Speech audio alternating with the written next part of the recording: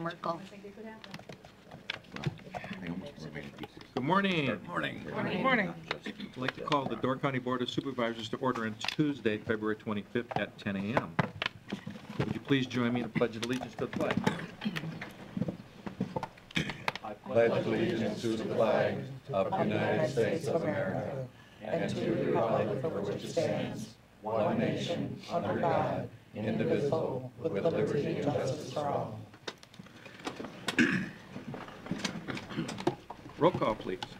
We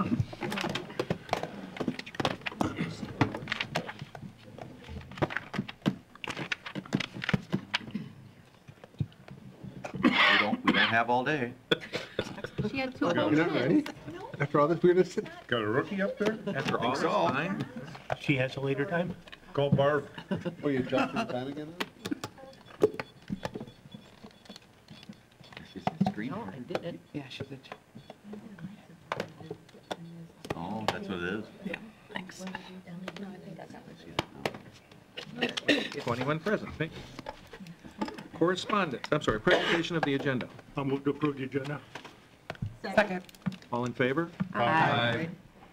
Correspondence. You'll notice your unassigned fund balance and the Northeast Wisconsin Technical College letter.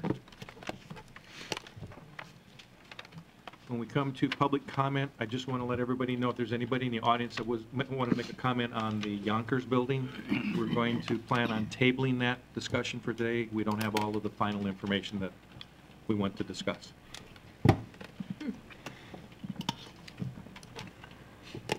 Public comment. Is there anybody in the audience that would like to make a comment? Good morning. Good morning. My name is Dan Wolfel, and I'm the chairman for the Town of Sevastopol, the lovely Town of Sevastopol. I'm here today because in your packet, there's some information regarding a piece of property that's been in our town for way too long, called the Muscat property. I think you all have pictures of that.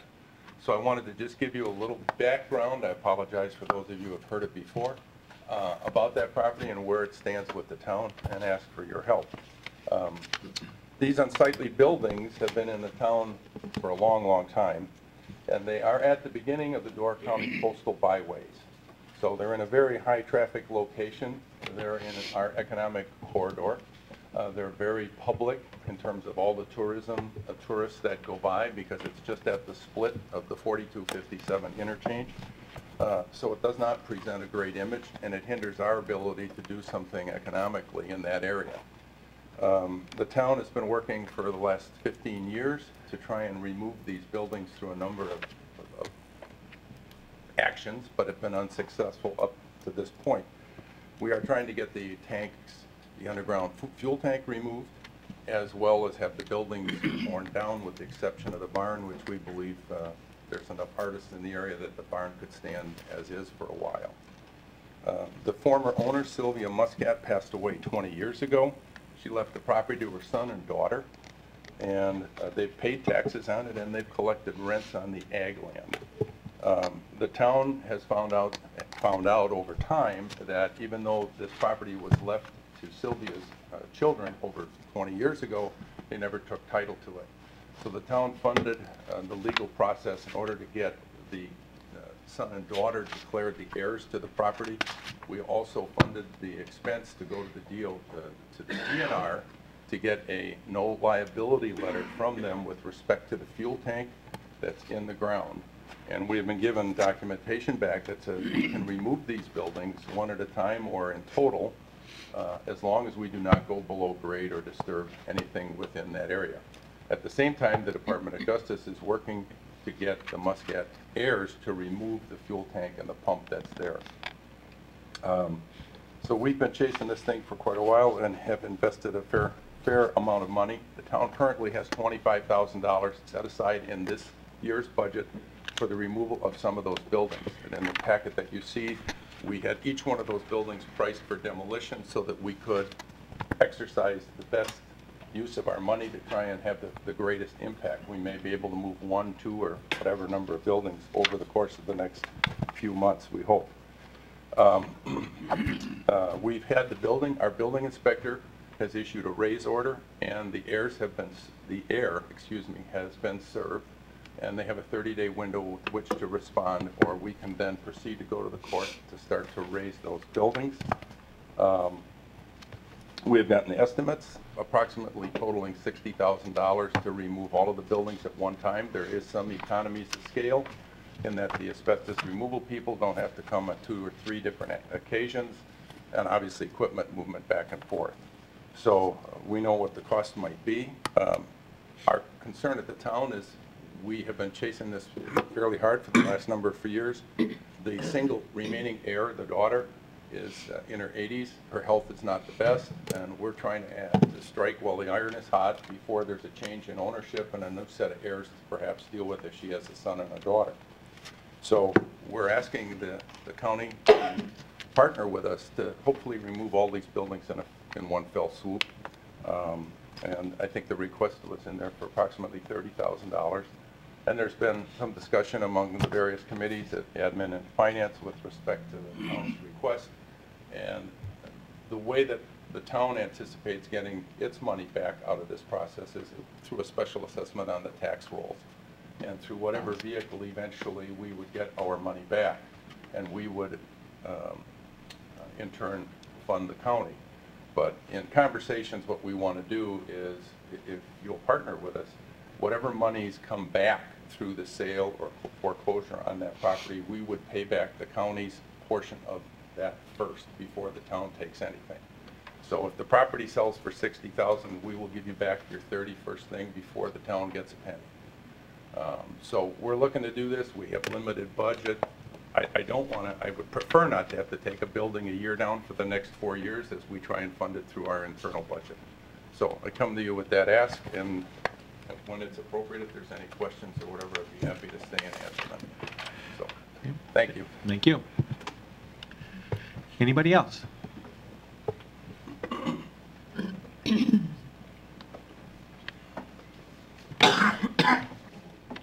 My name is Christine Reed from Forestville. I live on the Forestville flowage. Good morning. I discovered this week that people in Southern Door are losing faith in public input, the democratic process, and rightfully so. I tried to get people to go to the public input for the land and water 10-year planning session at the Brussels Town Hall, and the feedback that I got was they don't feel that they're going to be heard. And use as an example the reason that they feel that way. They spoke out about the drawdown at the flowage, and in spite of taking off work, coming to this board, speaking out, writing messages, signing petitions, they got the opposite. The opposite of what their public input was. And they're just losing faith. I want to let you know that in addition to the video that I sent to everybody on the board recently of sediment being transferred, I was at the dam yesterday. Sediment continues to transfer, and this morning it continues. So that is something that was supposedly not going to happen, and it is. And to me, it is justification for going back to the drawing board. I called Joel Kitchens and a call-in show to WDOR, and I said, what is the threshold to stop and take another look at it? What are the missed critical milestones? What is the threshold to say, this isn't going exactly the way that we planned, we need to take another look at it? And he said that he was going to talk to you about it, so maybe somebody here can let me know what that threshold is. I want to point out again that spring is right around the corner. When temperatures rise above 50 degrees, the risk of health issues, more specifically blastomycosis, will definitely be increased and elevated. And I've pointed it out many times, you didn't have that information at the time that you voted. Would you still vote yes, knowing that those serious health risks exist? And that's it. Thank you. Thank you. Anybody else?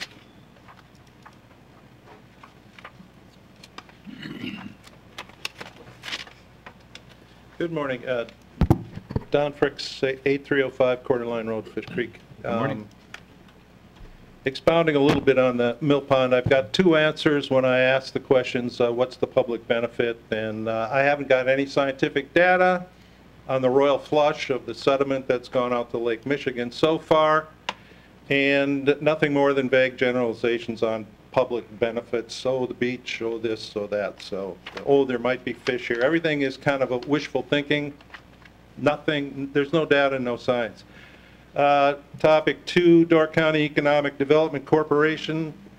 I've asked this before and suggested that we don't have any monetary interest money with them, monetary interest with them until they seek to have labor representative. Where is labor not part of economic development? Okay.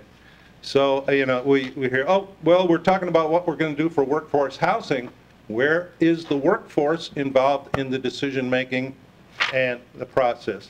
Number 3, solar installations on Yonkers. I hear you say you don't have all the information, so I hope you're working on engineering cost-benefit ratios for putting solar panels on the roofs down at Yonkers. And finally, youth apprentice programs. I think they're a good idea on some levels, but I think these kids are too young to be taken out of high school when their focus should be in high school. If this can't be done by potential employers during summer employment like we did when we grew up, you know, you got a chance to try a trade, or you have them here for the county, I just don't think it's a good idea to take any kids out of the high school environment during the school year.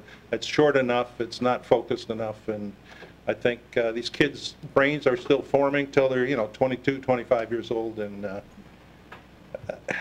anyway, that's my point on that. So I'll stop there. Thank you very much. Thank you. Anybody else? Going once, going twice? We'll now close public comment. Is there any supervisor response? Linda.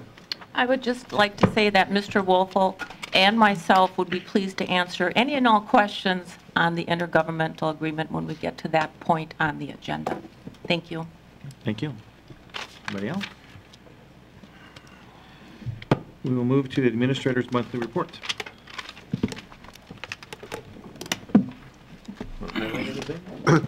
No, it's, I guess right now, I gave this kind of a presentation on the report last month.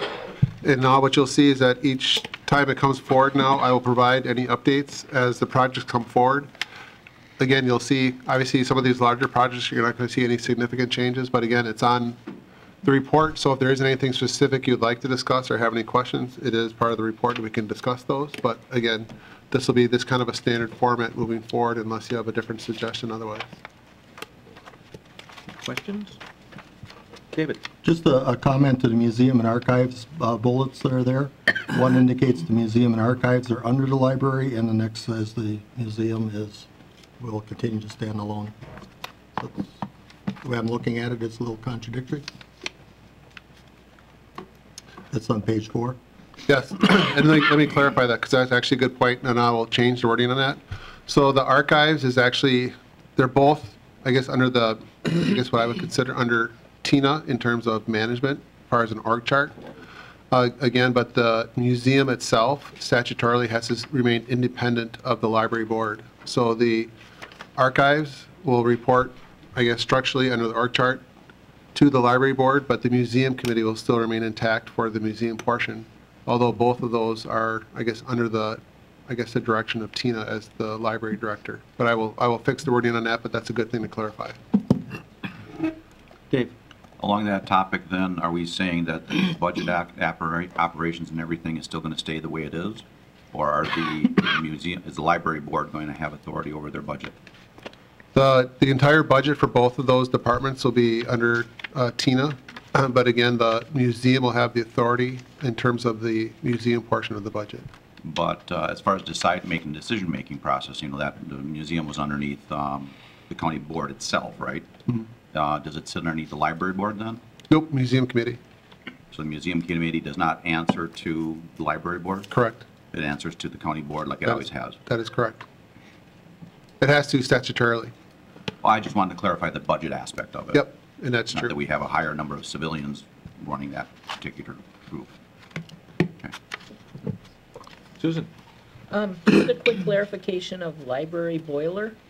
I think under status, I'm assuming it really should say bids for the library boiler are due March 6th? Oh, yeah. Is that accurate? Oh, Yes, that is correct. that's what you get for cut and paste. Any other questions? If not, we'll move to the minutes. Approval of the minutes of January 28th, 2020 County Board meeting. Motion to approve the minutes. Second. Any changes, additions, deletions, comments, grammatical remarks, other errors, inclusion, exclusions? If not, all in favor? Aye. Opposed? Pending business and updates. We are going to change the order of our agenda momentarily. We're going to go down to item 12, ordinances, the 2020-01 amendment of Chapter 11.05 Door County Code, all-terrain vehicles and utility terrain vehicle routes. I will ask John to start us off. I move for approval ordinance 2020-01. I'll second that, Mr. Chairman. What this ordinance is doing is approving the blue lines that you see on this piece of paper, so that Bailey's Harbor can connect our county roads with their town roads. That's pretty upfront and pretty understandable. It's on page 82 for anybody who needs it back. Now, there's some confusion coming in as to whether the road across Crosswalk is a part of our trail. There was a vote taken, and I believe it was 2019-07, where supposedly the vote said it's not part of our trail, but I've been told it is part of our trail. So maybe somebody who makes more money than I do can explain this to me.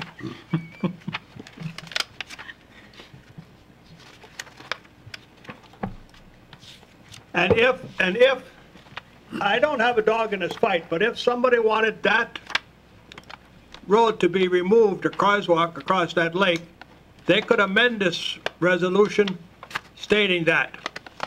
So that, I think, is our course of action here, and it's up to you, Stark of the Bay, or what you want to do, or anybody. But that's where we're at. We need to get this out in the open and get this settled.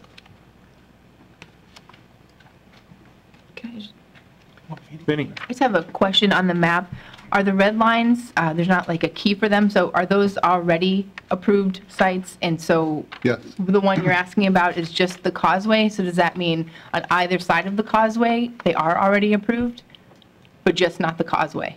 So you'd ride up to the causeway and back, or the other side up to it and back? I mean, I just don't understand it. Sure, let me clarify. So if you look at that map, the portions in red are already approved and are official trails that are active right now.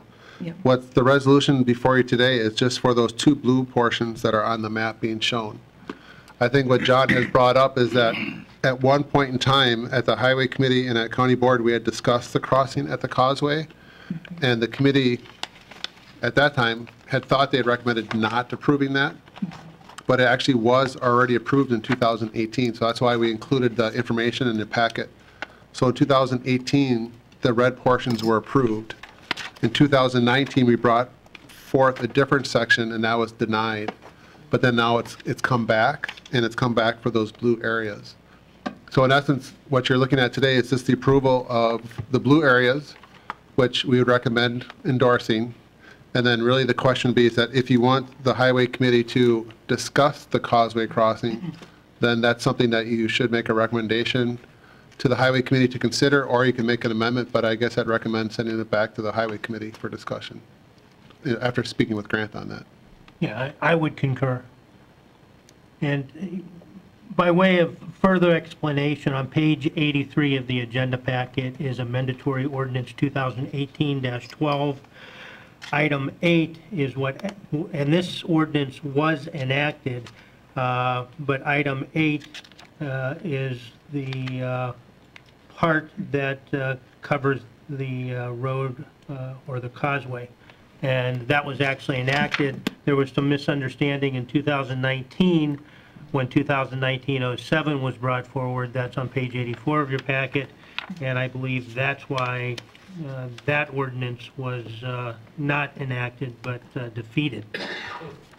But so we don't cause further confusion, if the will of the county board is to not have the snowmobile or the ATV, UTV route go across the causeway, to send it back to the highway committee to rewrite number, which is number 8. Excuse me, which is number 9 on the present ordinance. In the present ordinance, correct. Okay, so let me clarify my confusion. So on today's amendatory ordinance 2020-01, is the causeway included or not included? It is included. It is included. Correct. Not in number 10, Not number 10. No. It's in number 9. number 9. Okay, so, all right, so if we approve the amendatory ordinance as presented to us currently, the causeway would stay as part of the trail and continue to be used. Correct. So if we don't want it to continue to be used, that's what you're recommending that we send back to highway? With directions to revise number 9 to eliminate the causeway and return it to the county board for action. So bottom line, if we approve it as it is written today, causeway stays in. Okay. Joel? I'm going to make the comment that I made at Highway, and going back to when this started a year or two ago with 18 to 19, the intent and conversation that happened at the Highway, as I recall, and at County Board, was to not include the causeway. It's in there. Somehow, shape, or form, it got adversely put in there. My comment I made at Highway was, it's been in there, none of us knew about it, there's been no problems going on, they still want to keep it. So my opinion is, and I made that decision out there, is why would we take it back if it's working? Let's just leave it and move on and add what they want in the blue and be done, and continue, and keep part of it there. The town of Bailey's Harbor has said that they would like to keep it part of there. So no harm, no foul, I guess, in my opinion at this point. And I'm in favor of UTV trails, so I'm going to keep fighting to keep it open. It would be my take on it. Susan? Just a clarification. At the top of page 83, it says, this is the one that passed, apparently, with the causeway in. That's May 22nd, it says on the top. The next one, page 84, this is the one that didn't pass for the reasons Joel pretty much explained, and that's dated July 23rd. So it seems like we decided not to have the causeway after the one where the causeway was approved. No, so I guess, don't understand how.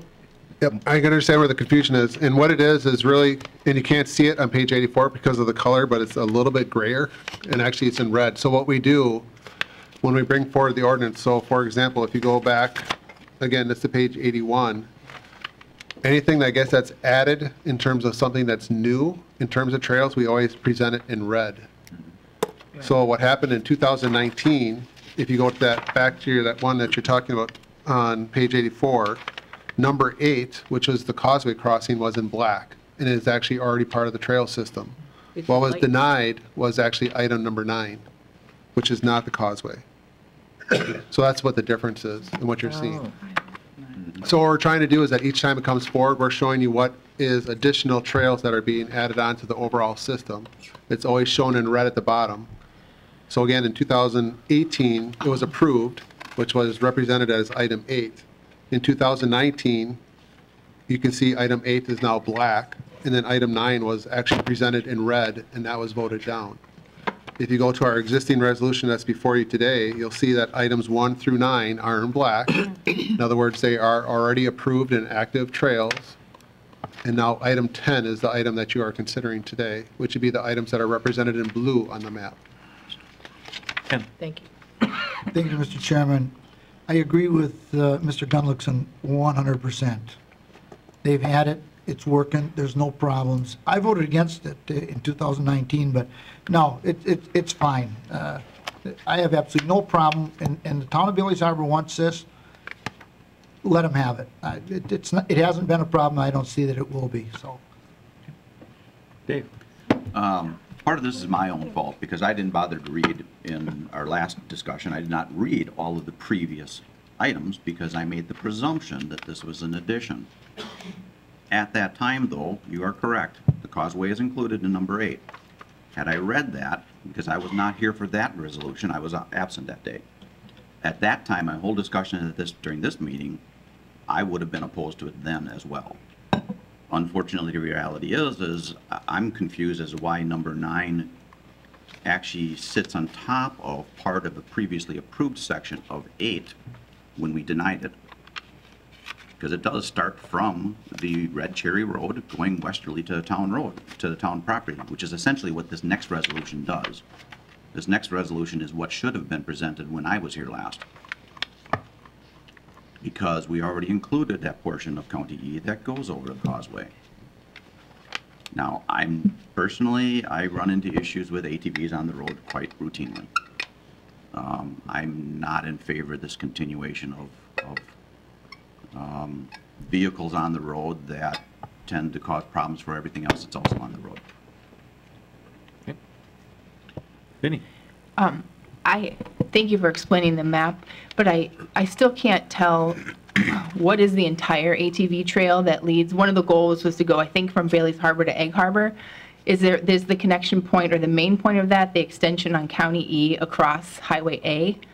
And I remember there being discussion about just concern about ATVs crossing Highway A, which I'm not saying I have the right answer to that either way, but just to see like a little more connectivity of this is proposed to connect to another town set of trails, or on this it looks like if I was on an ATV I could only go from Red Cherry Road to the border of the town of Egg Harbor on E.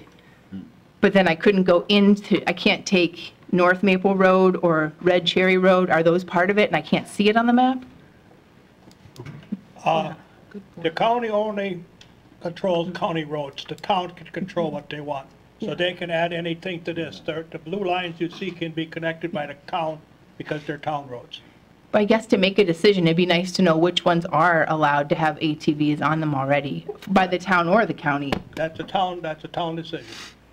But, I mean, is there a current map of where they are? We get it. Yeah. I guess the town officials are here. Could you come up to the mic and just explain which roads are open, please?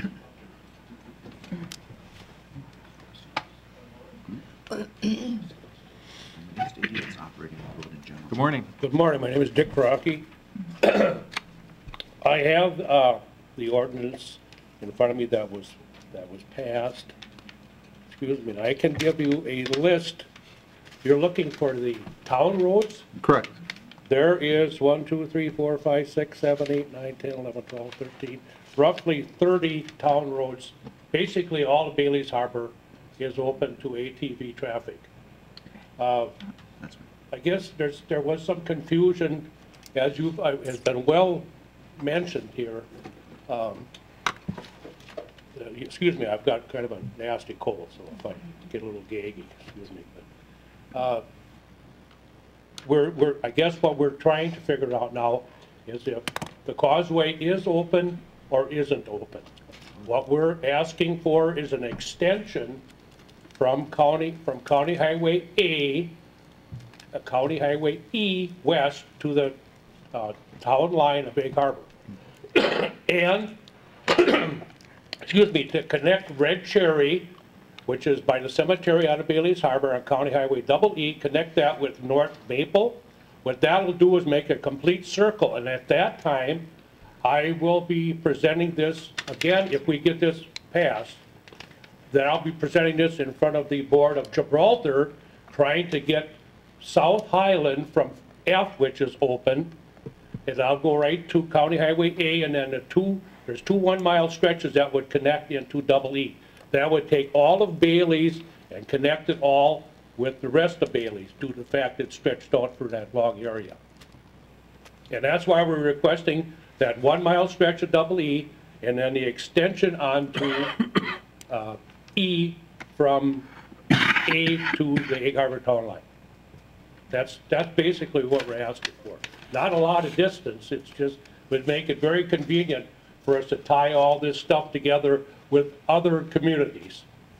So I guess rather than go through all the little town roads in here, basically all of Bailey's town roads are open for ATV and UTV traffic. Does anybody have any questions of me that maybe I can? Alexis?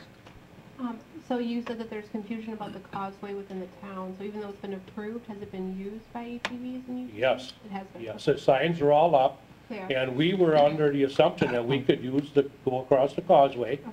And then all of a sudden, when we asked for the extension, somehow it got screwed up a little bit. And then we heard it got denied, but apparently it didn't. But that was hearsay, and I know better than listen to hearsay anyways. Thank you. Thank you. Anybody else? Thank you very much. I'm Bob Schultz. I'm a supervisor for the town of Bailey's Harbor. Good morning. And I would, what Denny, the comment you made, the reason we wanted to extend E is on A, it's a four-way stop, a lot safer. Double E is only, that's a bad area. We stayed away from it. It's just, Joe Swanson back here, I thought he did a really good job of, we stayed out of territories we shouldn't be in, and Thank you. It that's all I have just to helped to see the big picture of, I didn't know all the town roads were open, so I see the connectivity because I can see the whole picture, so thank you. Okay, thank you. Thank you. Yeah. Any other comments or questions? If not, we'll go to the voter board. It's an ordinance.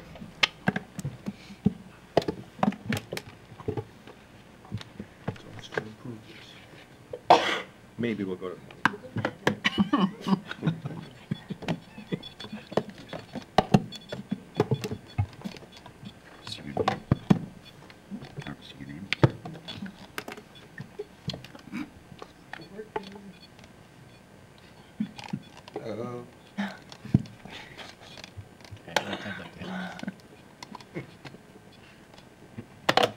You gotta push the vote first one. I know, I wouldn't vote. My battery must be shot. You're beeping. It's beeping. You need to put your finger solidly on it. That has passed with a vote of 18 yes and 3 no. Thank you. Okay, we'll go back up to the top of the order. Resolution 2020-07, approval of gift grant and/or donation to the Door County EM and Communications Department. Joel? Yep, give me 2 seconds to get back up there. Page 11. Yep. I'll make a motion to approve the resolution. A second. What for is getting grant money to provide training for CPR. Any questions? If not, we'll go to the voter board.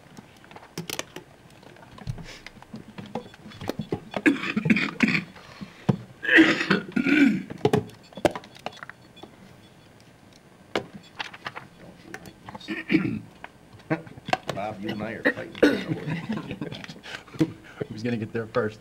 Is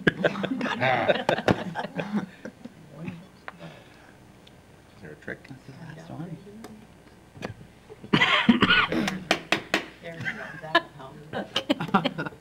Works on the remote at home.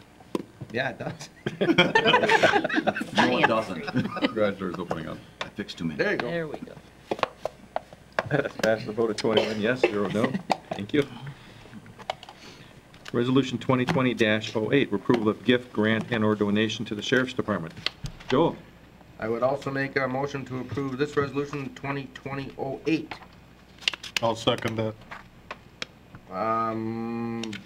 Money from Sartor Marine for $4,500 to purchase a drone. Questions? We'll go to the voter board. Which one? Resolution 08. That's my turn. Hey. Come on. her off to, Dave. You gotta hit it. Thank you. You gotta whack it. See, I said no to that, right? So you don't beat your That is remote. passed 21 yes, 0 no. Resolution 2020-09, approval of gift, grant, and/or donation to the Highway Department clean sweep contract. Mr. Ninus. I make a motion to approve Resolution 2020-09. I'll second that, Mr. Chairman. This is a grant that we can receive to run our clean sweep program. If anybody got a question on clean sweep, I can explain it. I'm sure we all know what it is. Any questions? We'll go to the voter board.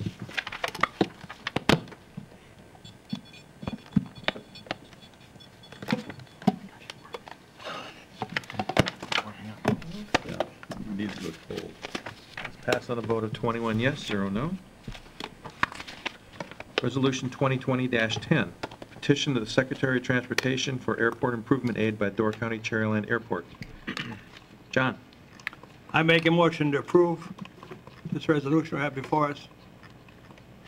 Second.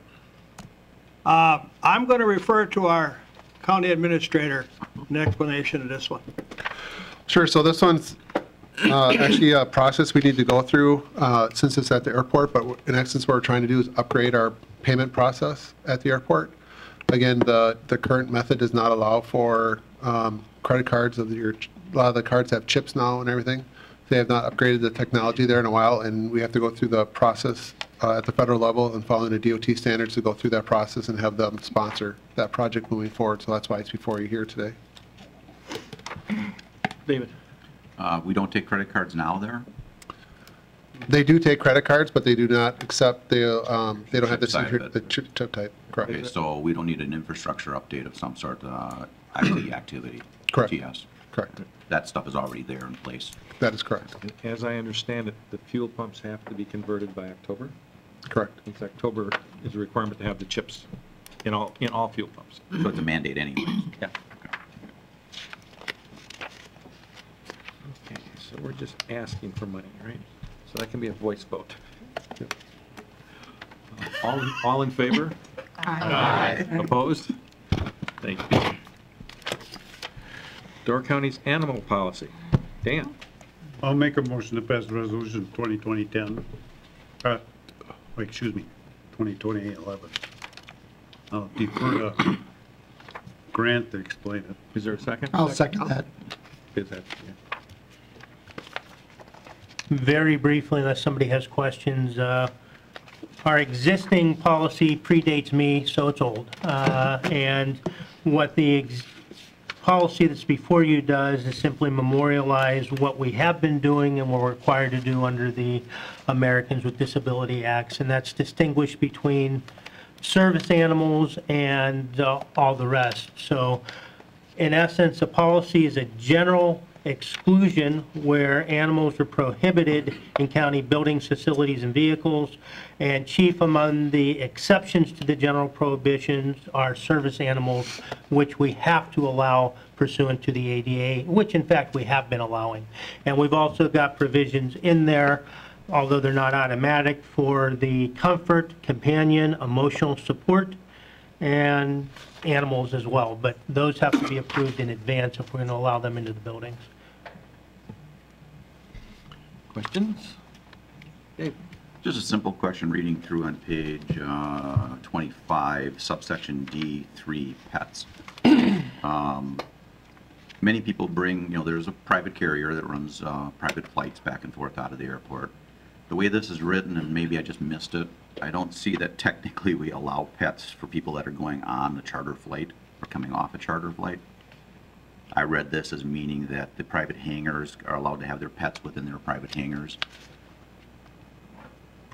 Yeah, that's the exception for the airport hangars, and I don't see an issue with the animals coming off the flights and going across the airport property and into their cars. Yeah, neither do I. Just that we substantially updated this, and it's not mentioned as a category. That's all. So. Megan. Thanks. Grant, question for you. I'm looking at sections H and I.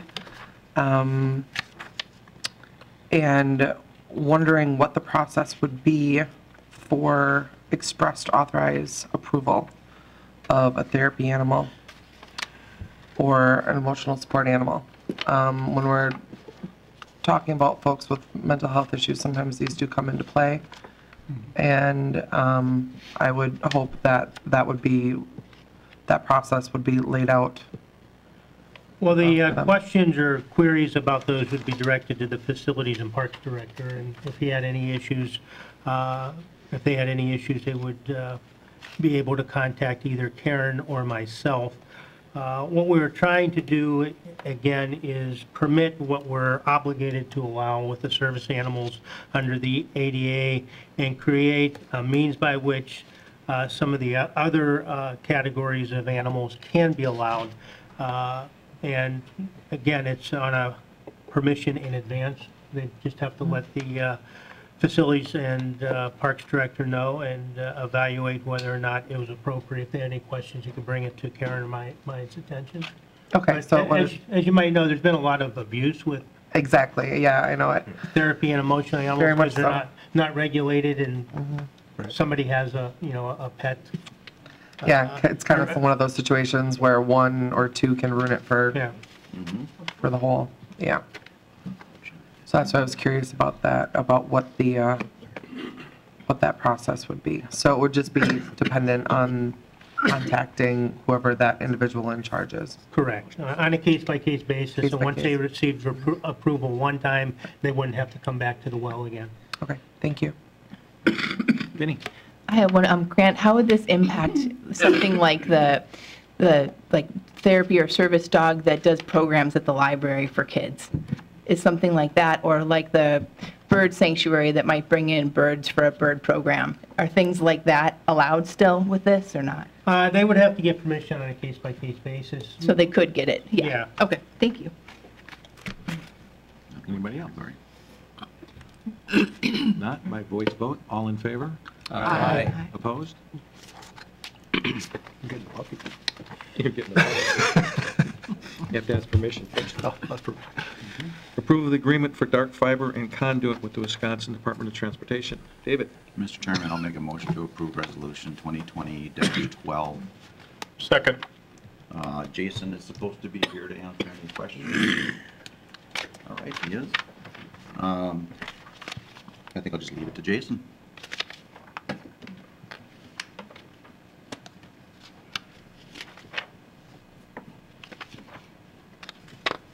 I think the memo explains it Good morning. pretty well. Essentially, we get the biggest pain point to the project, or the collapse point of all of our fiber throughout the city that we recently put in, is the crossing of the canal. And that's because it has to follow a conduit path underneath the water. Essentially, we're going to do it with Sturgeon Bay Utilities.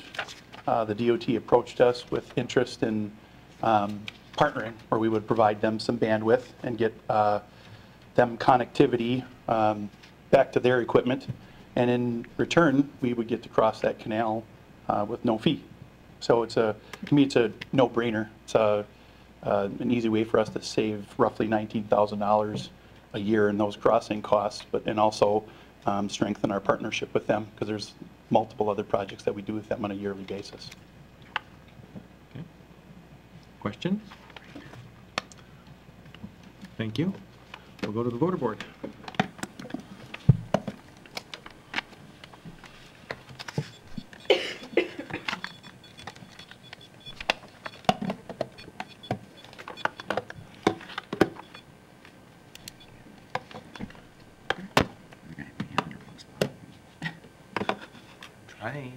Not good, I moved back to you.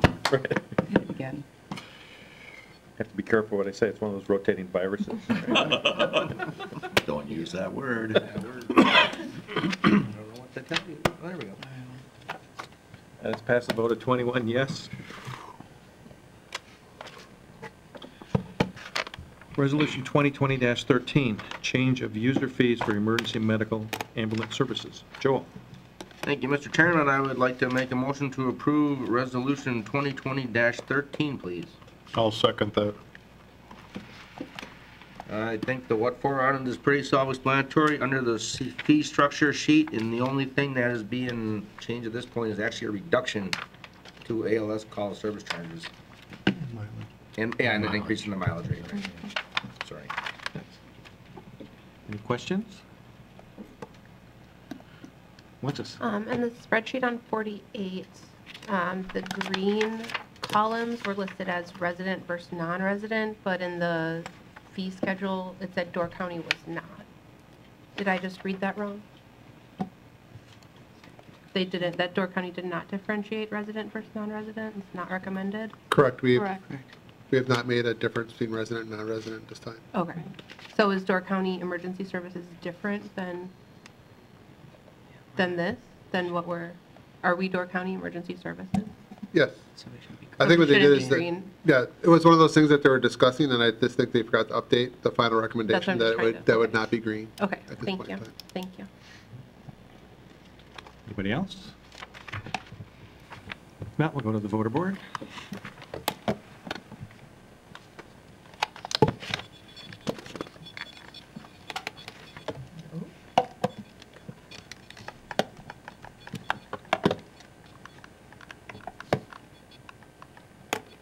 Ooh, give me a new battery. You and me both. Oh, shoot. It only has the power to beat. Okay, what do I? No, you got it. Confirm. Maybe a magic marker over that area. That's passed. Vote 21 yes, 0 no.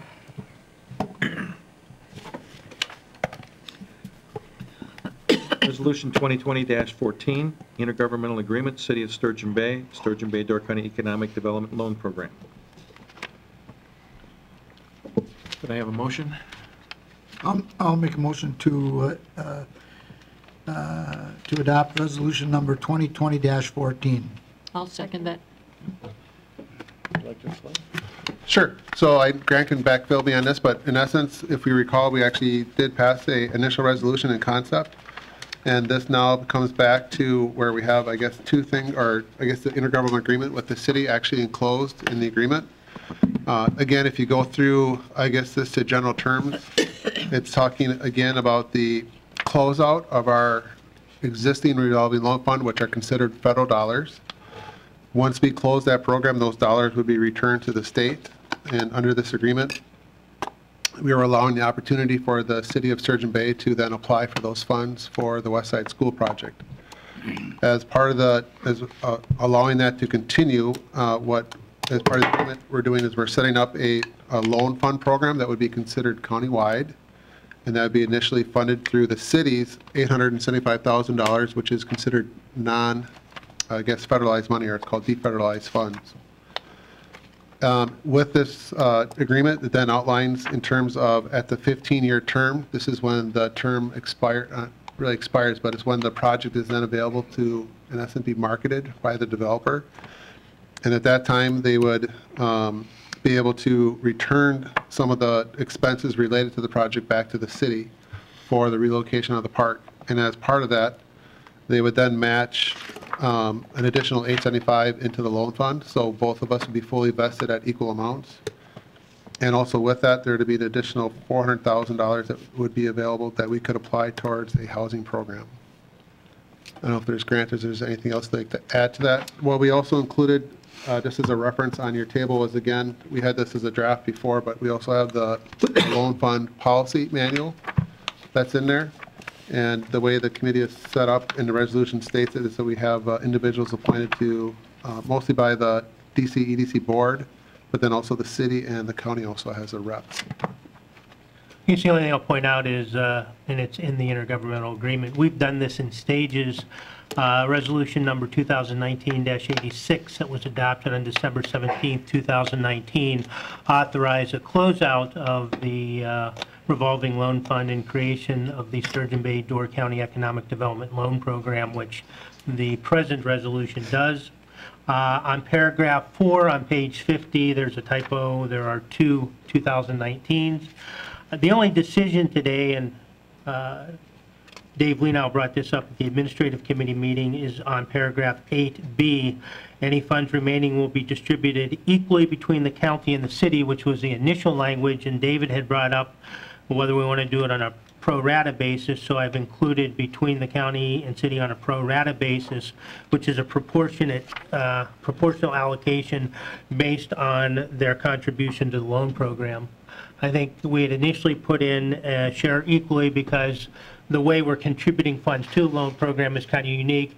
In 15 years from now, perhaps no one will be around to explain it, but as David pointed out, we may also be putting additional funds into the loan program during that 15-year period. So there's some benefit to having on a pro rata basis. I don't know that I have a dog in the fight, but. Anybody? Linda? I'm sorry. On the bottom of page 50, paragraph 9, it said the city, I also had a question on how you determine interest rate, but I see that's explained in the handout that we received this morning as I paged through there quickly. Anyway, on the bottom of page 50, paragraph 9, it says the city will have non-competitive access to the county's $1.4 million. So we're more or less saying that is the city's, nothing else is going to come before that. And it uses an example of the West Side School Housing Project. So not necessarily dedicated to the West Side School Project, right? It could be other projects within the city. Correct. They need to actually get the award from WIDA for the project to move forward. Okay. So if the project's not awarded, then we need to, I guess, retool what we consider the qualifying project. But not necessarily a housing project. Correct. Thank you. Susan? So I got confused as Grant explained. So are we voting to do the equal distribution or the pro rata? That's a decision, that's the decision that's left to the county board. I put it forward as an option, and we will line up the one that doesn't apply. Okay, so if we pass the resolution, then we still have to decide? Or the resolution is? We would decide before we pass the resolution. Okay, okay. So to that question, are we being asked today, since we're voting on the resolution, are we being asked today to vote on, somebody make a motion on one or the other? Correct. We're asking for an amendment to strike out one of the two. So at this moment, I'd make an amendment to remove the equally between the county and the city and replace it with the between the county and the city on a pro rata basis. I'll second that. Because of, as you mentioned, that was one of my concerns and one of the reasons I highlighted this, because back up in 8 and number 6, I constantly question this, which is the city will provide an additional $875,000, but there's no guarantee that they're going to do that, no guarantee that they need to do that at the end of the 15-year period, correct? I mean, there's that possibility, which would make which makes this choice of words fit me better. Which is because if they don't do it, what triggered me to bring it up. Right. Right. Or if we each decide to put in 500,000 and $1 million, same issue arises. Yep. Yeah. Okay, so the end result should be that the monies get divided based on the monies you put in. And would our monies, the 1.4 mil, be considered part of that ratio? Whatever money was contributed. Well, and No, not. that's not going to go directly into the revolving loan fund, but, The new money being put in by each side. right. Right, this 1.4 is due to other issues involved federally and state. Basically, we're turning over for their purposes because that's the way it works best for everybody involved.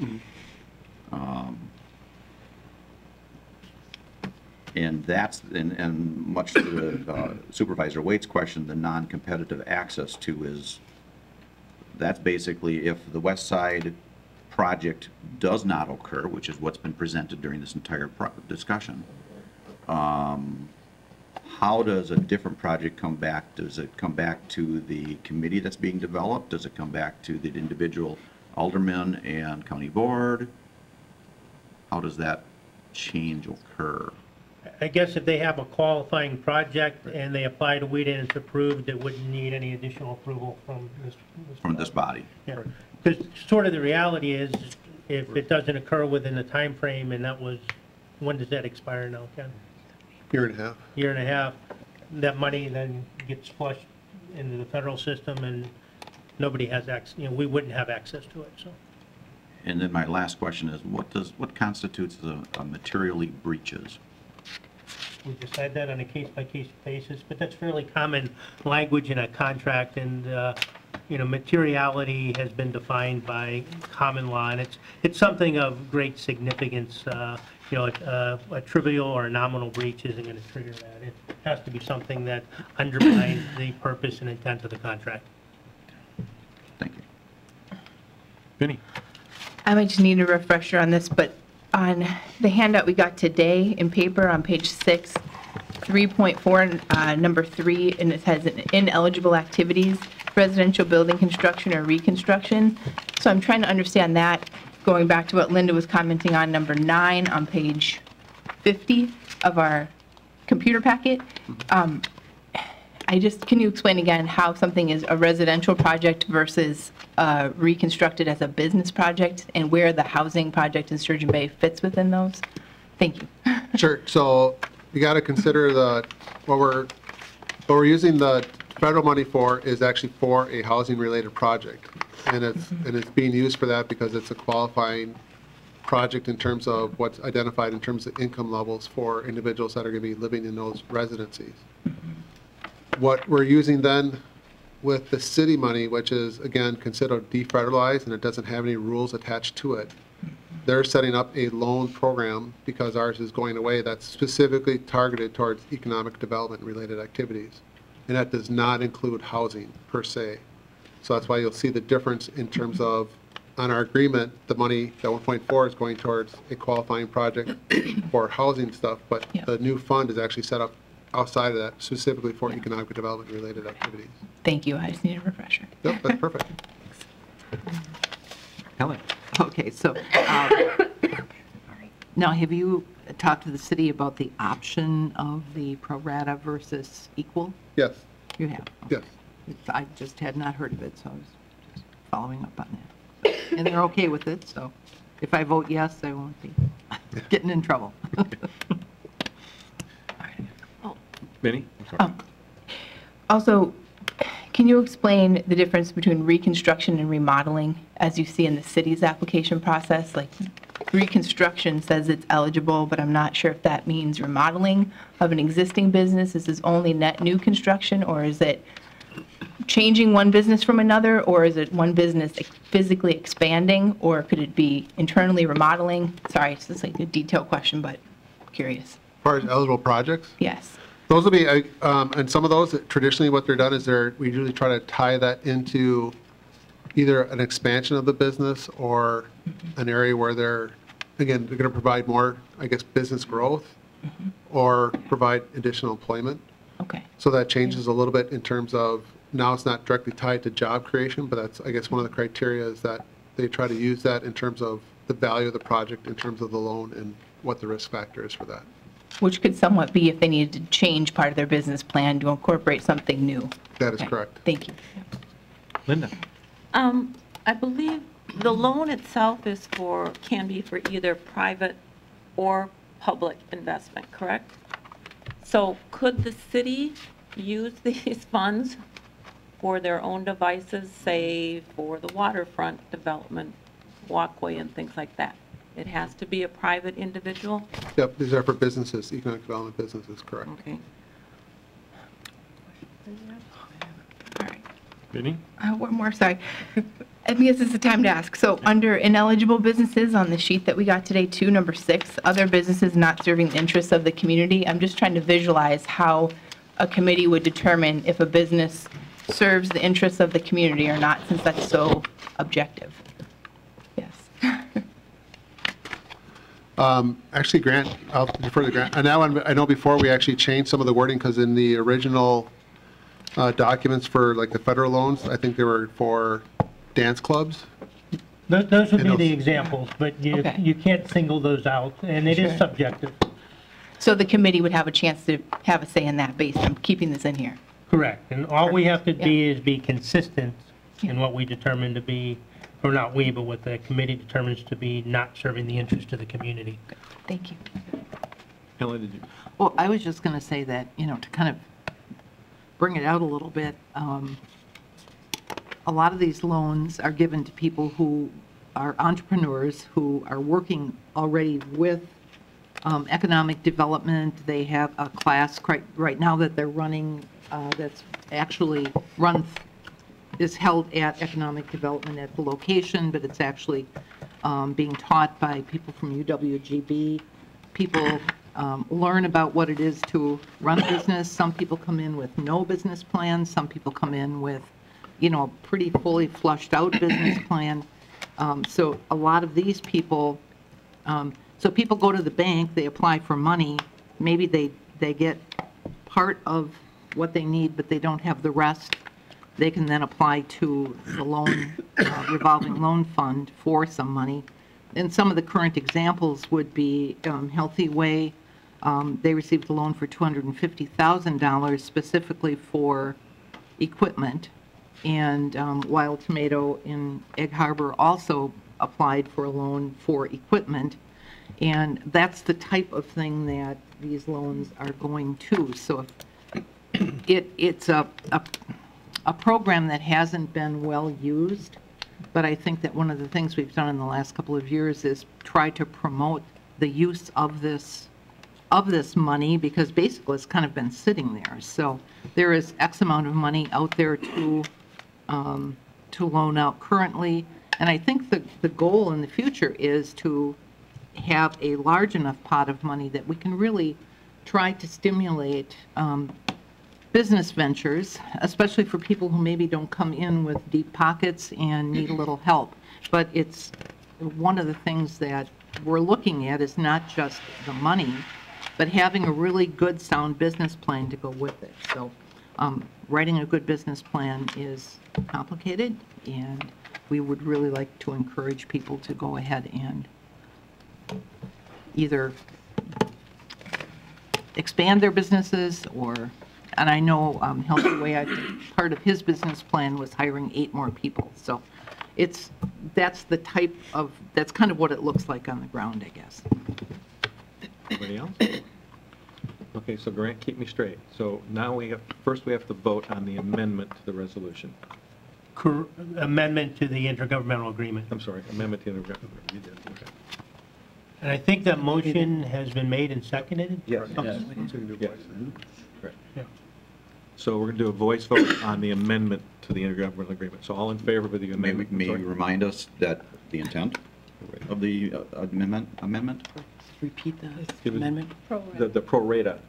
And to remove the one and keep the pro rata. Correct. So all in favor? Aye. Aye. Opposed? Okay. So we've now approved the amendment to the pro rata on the intergovernmental agreement. So now we'll go to unless there's other questions. Susan? Well, it's not really a question. I want to compliment the staff on this, Ken and whoever else worked, Grant and others. I hated to see the revolving loan program that we had go by the wayside, and the concern that all that money would be taken out of the community and, as Grant said, flushed back into the federal system. So I really appreciate them staying on top of it, figuring out a way to not only use it, but use it for a goal we have, which is more housing, and then to set up essentially a replacement for the revolving loan. I think that's a really good thing. Thank you. Yeah. Good job. Good job. Good job. So we will go to the voter board.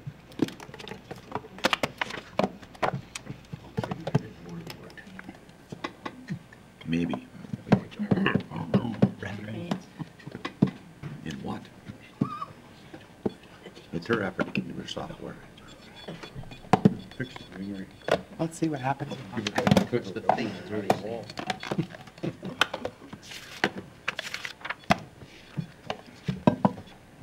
You're behind again, Bob. It's officially dead. We see if it works if it's closer. Vote first. And wait until it turns yellow. All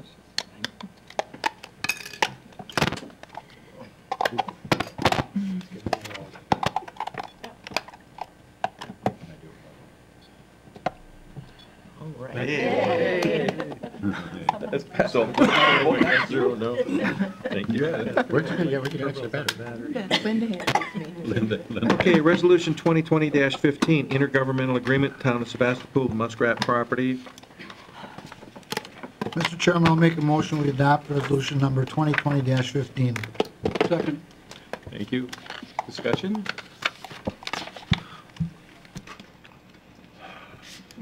None? I'm sorry, but I still think it sets a precedence. And that's the only thing I worry about. Is your microphone on?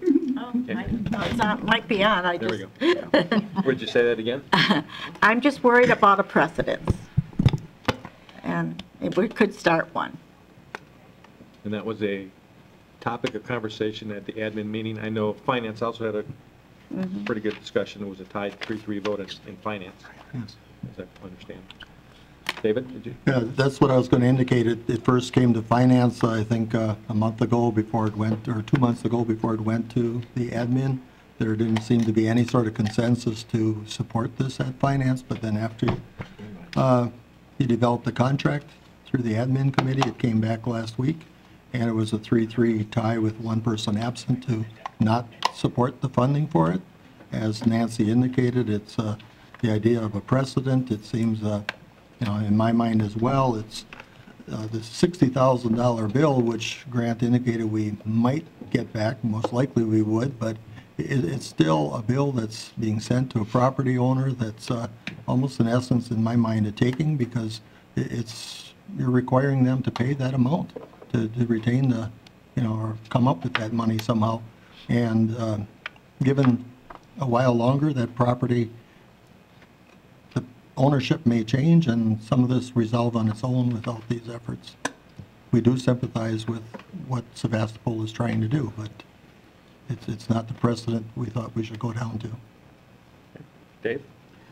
You know, I'm the same way. I think it's, the county itself does not have the authority to do this action. Supporting another municipality to do the action is a different story altogether. But since 2005, apparently we had a raise order at that time. At that time included every building, including the barn. For some reason, now we're doing a raise order on every building except the barn. According to the chair of Sevastopol, part of that was due to the fact of that artist interest in the barn. But the rest of the buildings will end up in paintings as well. There are, argument can be easily made that we are effectively forcing the hands of the landowner.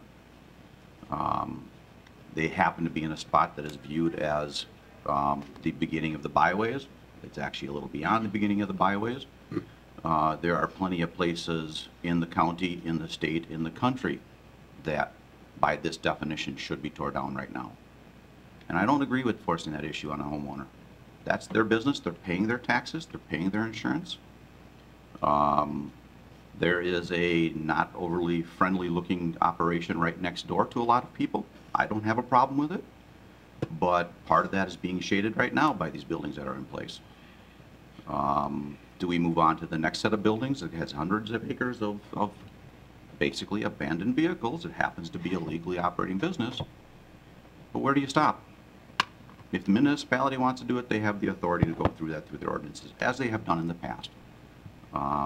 The other thing is, if we did this originally back in 2005, that means they've had 15 years to assemble monies in order to do this on their own.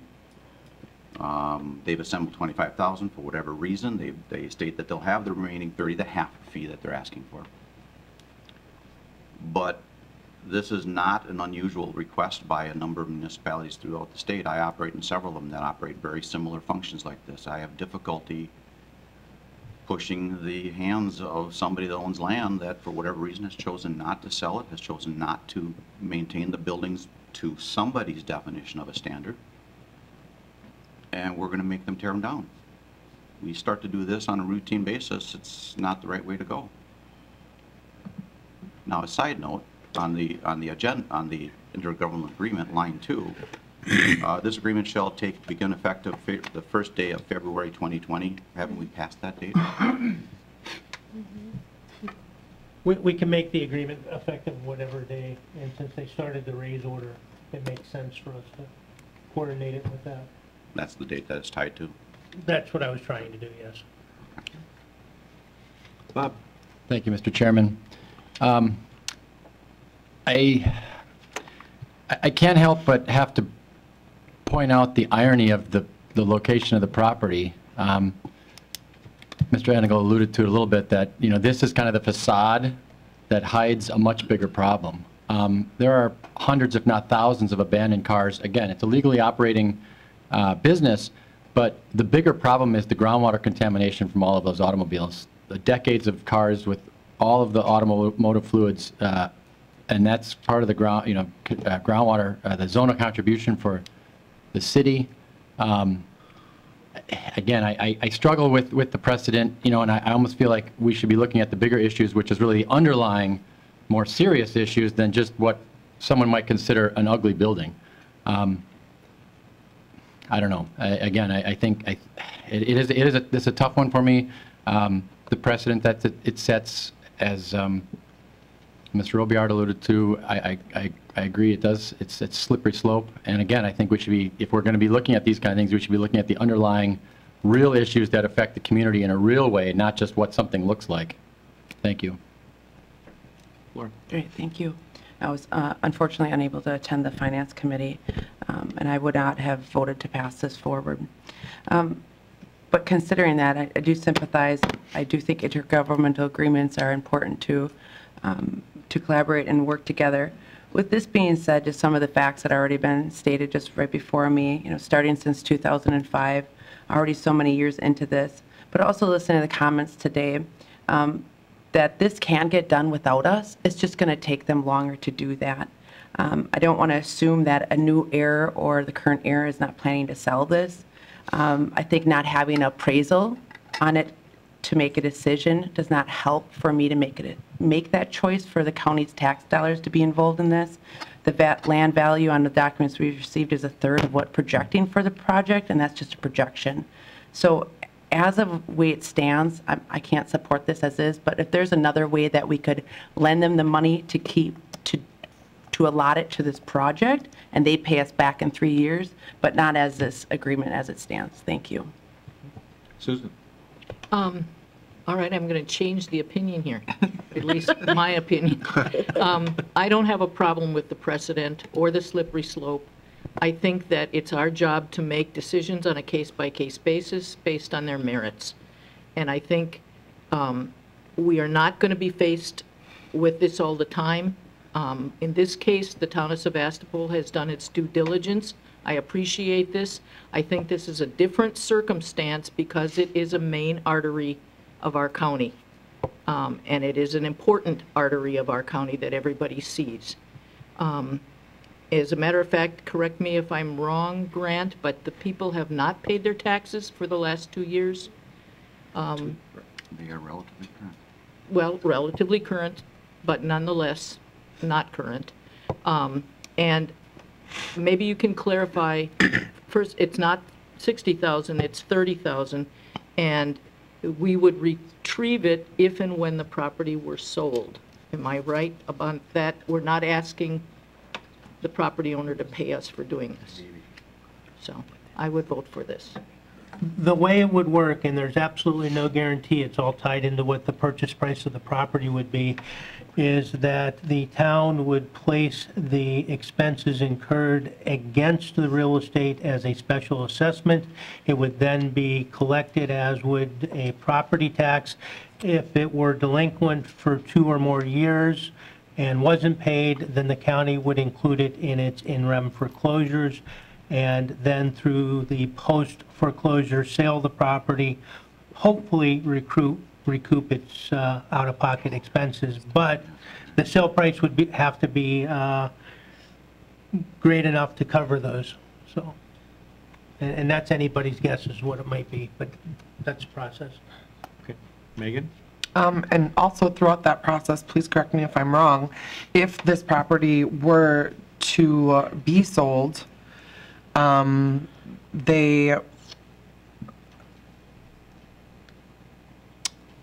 we would be recouping that regardless if it was sold or if the title would transfer to the next heir. Is that correct? Once the expenses are, once the costs are included as a special assessment, they're a lien that runs with the property. So yes, if it were sold, we could recoup. Again, if the sale price was high enough. Well, I feel like the sale price would be a lot higher without the buildings on it as well. If they sold it, we get. If they sold it, yeah, we get the money out of it, assuming the sale price was high enough. Ken? Well, they have to pay the- Thank you, Mr. Chairman.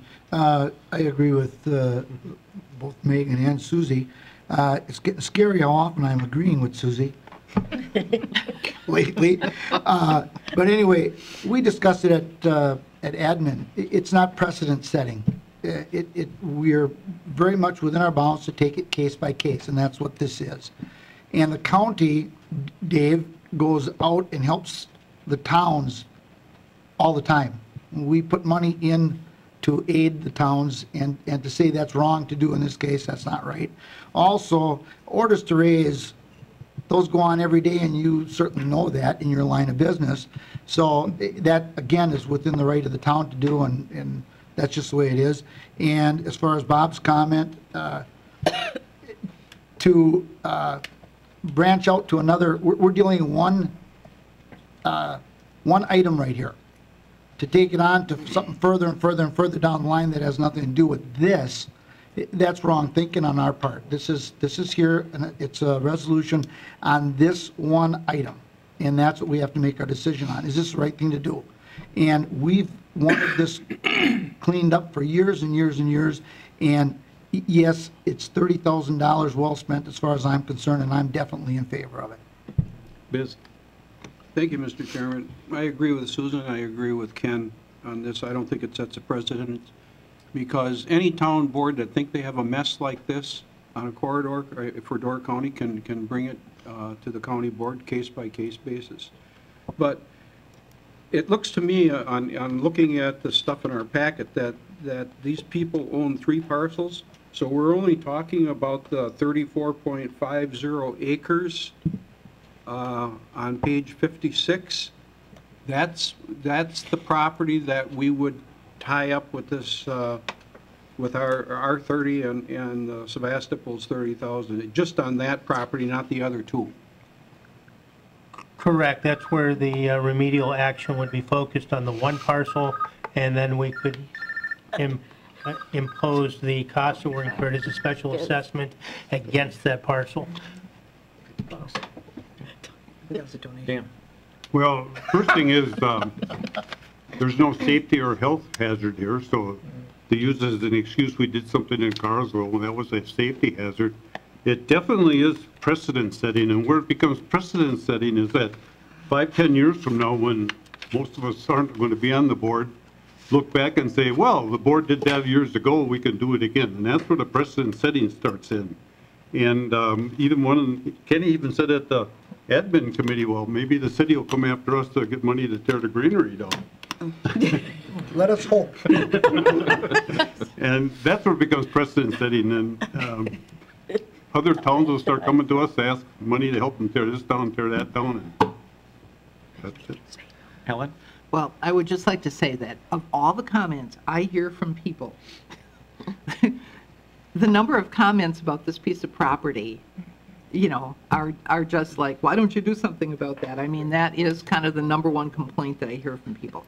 And also, if we are setting a precedent, maybe we're setting a precedent that you just can't let your property deteriorate without the consequences of needing to do something about it. I mean, this thing is sad. I think the last time they rented rooms was in 1980s, when they used to rent rooms out to people. And it's been interesting to watch it deteriorate and fall apart. But other than that, I think that the town of Sevastopol has done a lot of work to bring us to this point. They're asking us to, in a sense, partner with them. They're willing to give us the money back. And to Bob's point, if this shows the junkyard for what it is, then perhaps that is, bringing back the veil, and maybe then that's something that we can our Town of Sevastopol can deal with after this. But I would vote for it, because I think that it's an eyesore. The fact that it's here and is so visible and literally is falling apart, I really think we should take the precedent of letting people in Door County and all of our visitors know that you cannot just let your place fall apart. Right. This is a policy-making decision right here. There are 18 other municipalities in this county that all they have to do now is declare something a nuisance and then come to the county board and say, help us. That's taking the responsibility away from the township or the city or the village. And what this looks like to me is that we're partnering with the township to take on a liability also, because in number 13 it says parties submit themselves to original jurisdiction of the Circuit Court in Door County of Door, state of Wisconsin. So we're putting the county in a position to defend its role in this partnership. And this is strictly a local municipality situation. The municipalities have the ability to borrow money if they need to correct this. So I will not be in favor of this. John? I was going to ask a similar question only to Grant. What is our legal stake in this, Grant, should we decide to go with this policy? Because the county's contribution involves only money at this point, we wouldn't be incurring any liability for any activities that occurred at the property. And kind of rewind to 2005, what we had was an order from the court allowing us to raise the structures and impose the costs that we incurred as a special assessment on the property. And where we got, for lack of a better phrase, cold feet is when it was disclosed that there was an underground storage tank and some potential environmental contamination, even with a liability clarification letter from the DNR. If you disturb the soil, there are consequences, and the county made the decision then to back away, and we went back into court and had the case dismissed without prejudice because we're concerned with the liability. The way it's structured now is we don't have any of that liability. Our only liability is the $30,000 we're contributing to the town for their efforts. We're not going to be involved on the ground, so. Is there, Grant, is there still a raise order in place then regarding this new look at it, I guess we're looking at? Has the Town of Sevastopol received a raise order from a court? Well, the Town of Sevastopol imposed a raise order. The property owners have a defined period of time. It's either 30 or 60 days. I don't remember because the counties don't have that ability. And if the property owners don't respond, then Sevastopol can proceed. So right now it's in the waiting period where the property owner has notice, and the ball is in their court to decide whether they're going to act or not, and how they act will decide how and whether they act will determine how the Town of Sevastopol moves forward. Dave? I'd be willing to say that if you took a survey of every municipality in this county, here at every municipality in this state, you would find every one of them have some piece of property that they are not enthusiastic about being on in their municipality, be it brush, buildings, roadways, doesn't matter, that are not up to the standards that board holds. That is their responsibility, that is their obligation. To the comment about landowners, if they cared about their property, they should pay to have those buildings tore down. I remember reading an Advocate when I used to actually read it, about people in the letter to the editors complaining about various buildings throughout this county being in such disarray, and how could those landowners feel why don't they feel the shame for leaving their buildings look like that? People need to understand, not everybody has the money to tear these buildings down.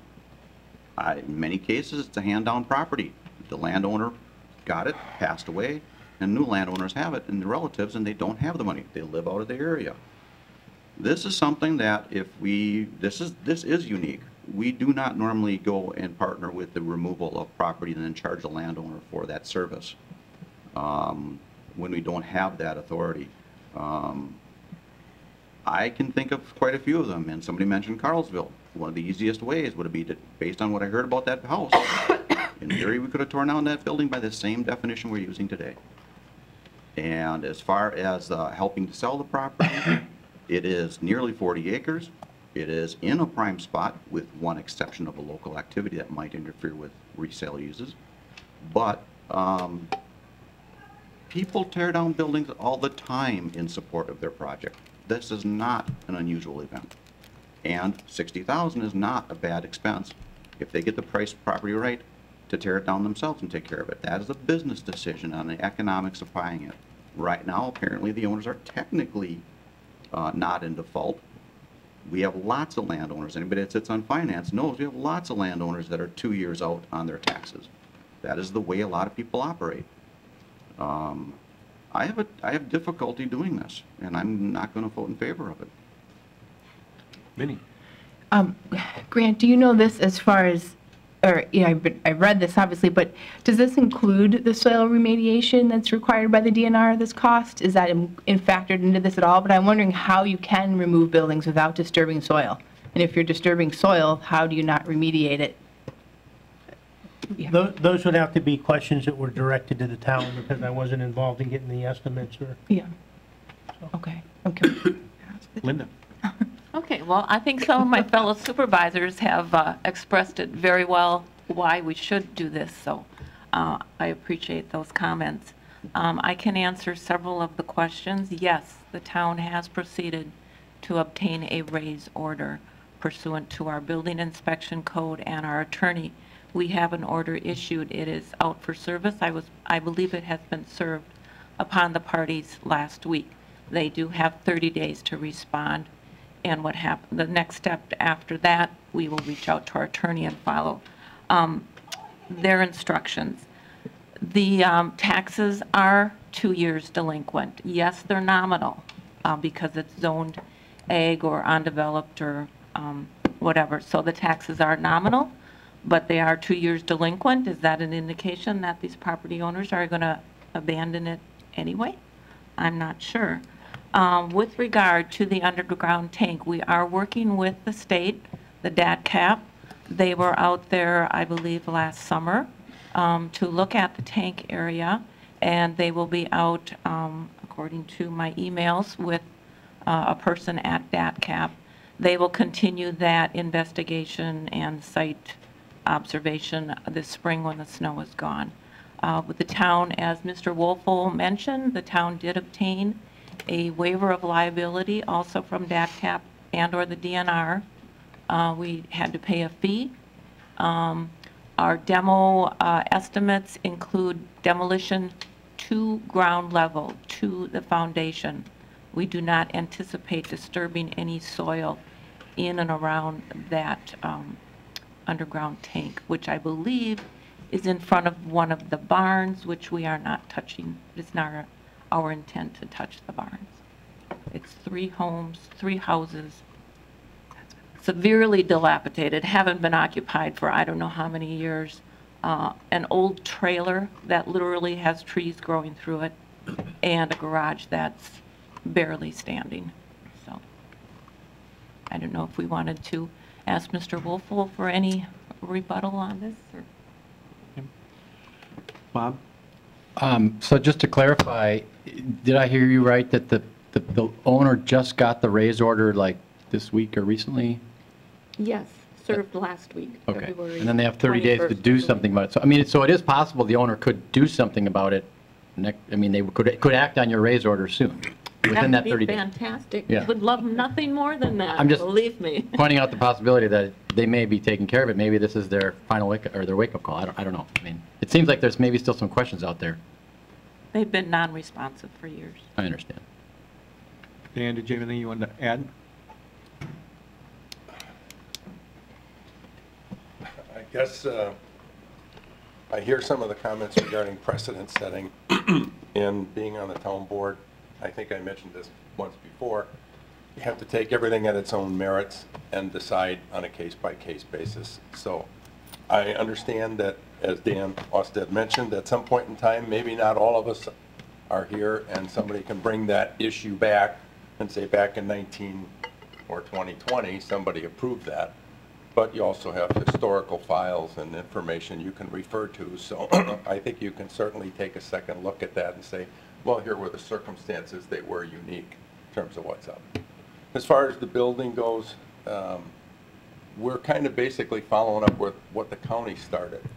We're just trying to clean up an eyesore that I think plays a pretty big role in what tourists think of our community.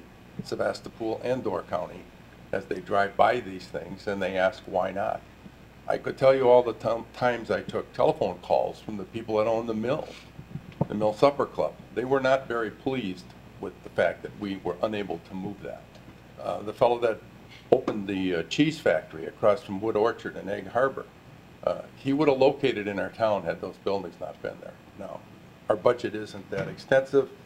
We, over 2 years, have put money aside to try and take those buildings down, and we will get them down, whether it's now or 5 years from now, one by one. So our approach was just simply to try and solicit a partnership. We're willing to pay you back the money first to try and get as much of that cleaned out. The reason we didn't include the barn was at least structurally it, could pass as something that's rural setting, and however you want to phrase it, people do stop and paint, photograph, et cetera, but the rest of the buildings, there's just absolutely nothing there of any value, and they're falling into themselves. So we thought it would clean up the area, make a difference in the community. So that was really our intent, trying to move forward. I'll get them done one way or the other if it's 5, 6, 7 years. But if you want to help us get them down sooner, that'd be great. Thank you. Thank you. John? Do we know the structural soundness of the barn? Why we would, other than for an artistic value on the outside, how is it structurally compared to the other buildings? We haven't really gone into the barn. We believe that it's reasonably solid in terms of what's standing there. And so we haven't really gone into that particular portion of the property. Linda? I did have a solution for the barns. 2 giant barn quilts. Prop the thing up. And I might be serious about that. That might be enough just to pull it down. David? Well, I think as finance, a number of supervisors mentioned properties in their town that they thought some people may like to see cleaned up. Seems that there's extra emphasis put on it because it's the gateway to the Door County or the byways. I mentioned the more historic district. It's a national landmark in the towns of Union, Gardner, and I believe into Brussels a little bit. That was designated 30 years ago. Many of those homesteads are now falling down, much like this. Are we going to clean those up too? I mean, that's an important site too. There's many visitors that travel that area every year. I think you can't simply say we're not setting a precedent, because someone's going to come asking for their particular situation and expect help. Vinnie? I'm not sure if this is a question that can be answered, but I know in other municipalities, when they have a community project that's of value, they put it to their voters, or they put it to another format of raising the funds to do that. Has any efforts been made to do that, or is it that in 15 years, 25,000 was raised, or is it ever put into their budget as a town, to deal with this?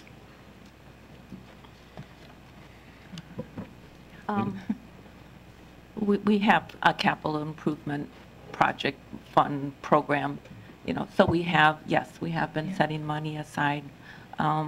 We recently updated our comprehensive plan, and of course, the comments were, what can we do about cleaning up unsightly buildings? So we have, it's not a spur of the moment thing, like Mr. Wolfel said. We've been working on this since the county initiated it back in 2005. So we're following through with what the county started. Dan? I'd like to clarify something. I don't really think the county started this before.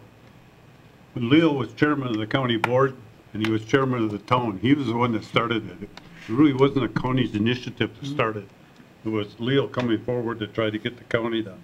And we turned it down at that time for 2 big reasons, and one of them's covered is the pollution prospect and also the precedent setting, and that's why it got turned down then. I think David was along here when that happened too. Thank you. Vinnie? Linda, maybe you'd answer this, but you mentioned that the tank was right near the barn, which I guess leaving the barn would create less land disturbance around the tank. Is that some of the thought for leaving the barn?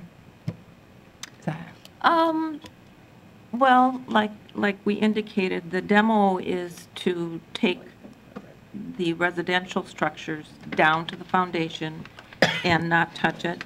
I mentioned that the tank is probably right in front of the barn, so we do not intend to touch that area. Okay. Thank you. And we do have our, like I mentioned, and Mr. Wolfel mentioned, we do have our waiver when it comes to that underground tank, and I'm pretty certain that DATCAP will be dealing with that this spring. Can you explain to us what the waiver is? I don't have it in front of me. Mr. Wolfel could address that. Basically, there's a process with the DNR that we went through to obtain what they call a no liability letter. It specifically states that as long as we leave the area where the fuel tank is untouched, we have permission from the DNR to individually take down those buildings either once or and leave at grade, not go below grade. I specifically asked as well that, I mean, the issue some people have brought up, well, you go in there with a truck and you disturb the ground and you're liable, and that's not the case, and that's addressed in the document. So. Thank you. Roy, did you have? No. Okay. John. I can think of a few other situations in the county that'd be more than willing to jump on this bandwagon and have the county get involved with them. Situation down south where we put a fence up so they couldn't see it. Well, we could get the county to help us eliminate that situation. It would be of great value. Here we go. Sorry, Linda, but... Deeper pockets. Okay. One more question. Yep, John. I realize this looks like it's coming out of the contingency fund, as everybody wishes to call it, and then we talk about the special projects expense account. How does money get put into that and we don't have it sitting in there now for something like this?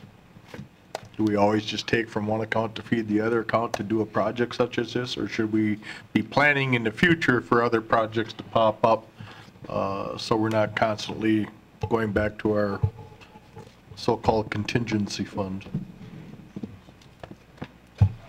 Well, again, if I understand your question correct, so in this case, it came forward as a request, and we did not budget for it within our regular budget process, so that's why we would recommend taking it out of contingency. You know, should the county board instruct me to set up a fund that would be available for future related projects, we could do that, but I would not put a significant amount of money aside, because that's just, I'm not sure how active we'd use or make those funds. Dave? Just a reminder as well, we keep talking about the $30,000 and putting it against a tax aspect. We were reminded at finance both times not to basically treat this $30,000 as if it's going to go away. If we get money back, great, but remember the property owner can contest a special assessment as well, and they could be tied up in court forever and never end up seeing any money out of it. So I'm not saying that, I just want to make sure people understand, don't plan on seeing these monies come back to the county. Vinnie? I would just add to that, without an assessment of what the cost of dealing with the tank and the land disturbance pollution issue is, that would change the assessed value of the property potentially. I don't know to what, but if you were a landowner looking at that and having to deal with that, that would impact your cost of the whole piece of land. So kind of to the same point of knowing the return, there's another factor out there that's unknown, I guess. My one question is so the landowners have been unresponsive for a while. Well, how long is a while? When was the last time they did have any response to any contact? Looking at my 7-page timeline. You can give me Cliff Notes estimate, that's fine. Well, I can honestly say that in May of 2018, there was a gentleman that was interested in reclaiming the barn lumber, you know, these barn reclamation wood. And I put him in touch with the last phone number and address that we had for the heir, and he got back to me and said she did not respond at all to his inquiry. So I guess 2018, but earlier, I believe in about 2015, 2014, we actually did get a response by email when we talked about working together with the owner to try to do something with these buildings. Again, when it got to the dollar discussion, no response. Is that correct? If I might. Sure, go ahead. I talked personally with her on numerous occasions, trying to get her to cooperate with us.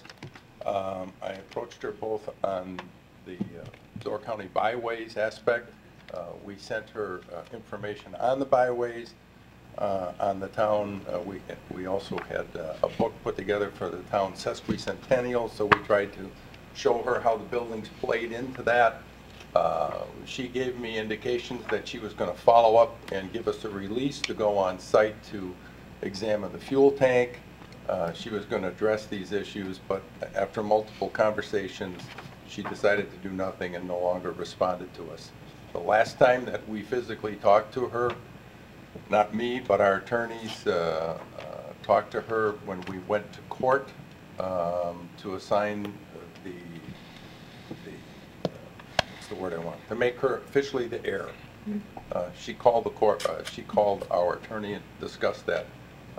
Again, nothing else with respect to the buildings other than that she knew that she was going to be designated as the heir and she was not going to contest that. So. I just look back, there's questions on this underground tank, and I'm looking at a memo from June of 2019, like I said, last summer. This is from DATCAP at the state level. Today we inspected the site and located the tank. We are preparing a referral to the Wisconsin Department of Justice for non-compliance with an underground tank. So whatever happens to that tank, that's going to be on the owners of the property. I don't think the town is going to get involved with that tank at all. They will be dealing strictly with the owners of the property. Time to go to the voter board. Yeah. Could we just clarify, the motion is to support, correct? Yes. Motion to support, and we do need a supermajority. We need 2/3. 14 votes. Ready? Let's see if this works.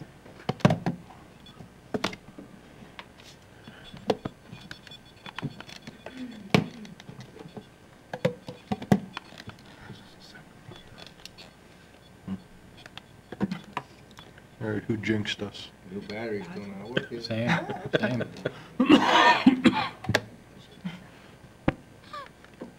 Uh-oh, now mine is.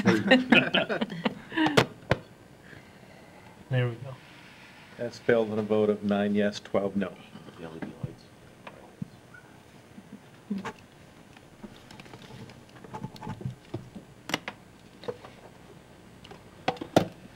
Okay. Thank you. Resolution 2020-16, Youth Apprenticeship Program Transfer of Non-Budgeted Funds. David? I'm sorry? It's all right. It's on page 63. Yes.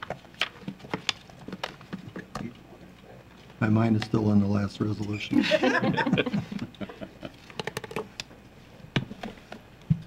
Okay, now I went too far. There we go. Okay, I'll make a motion to pass resolution 2020-16 for the Youth Apprenticeship Program. Second.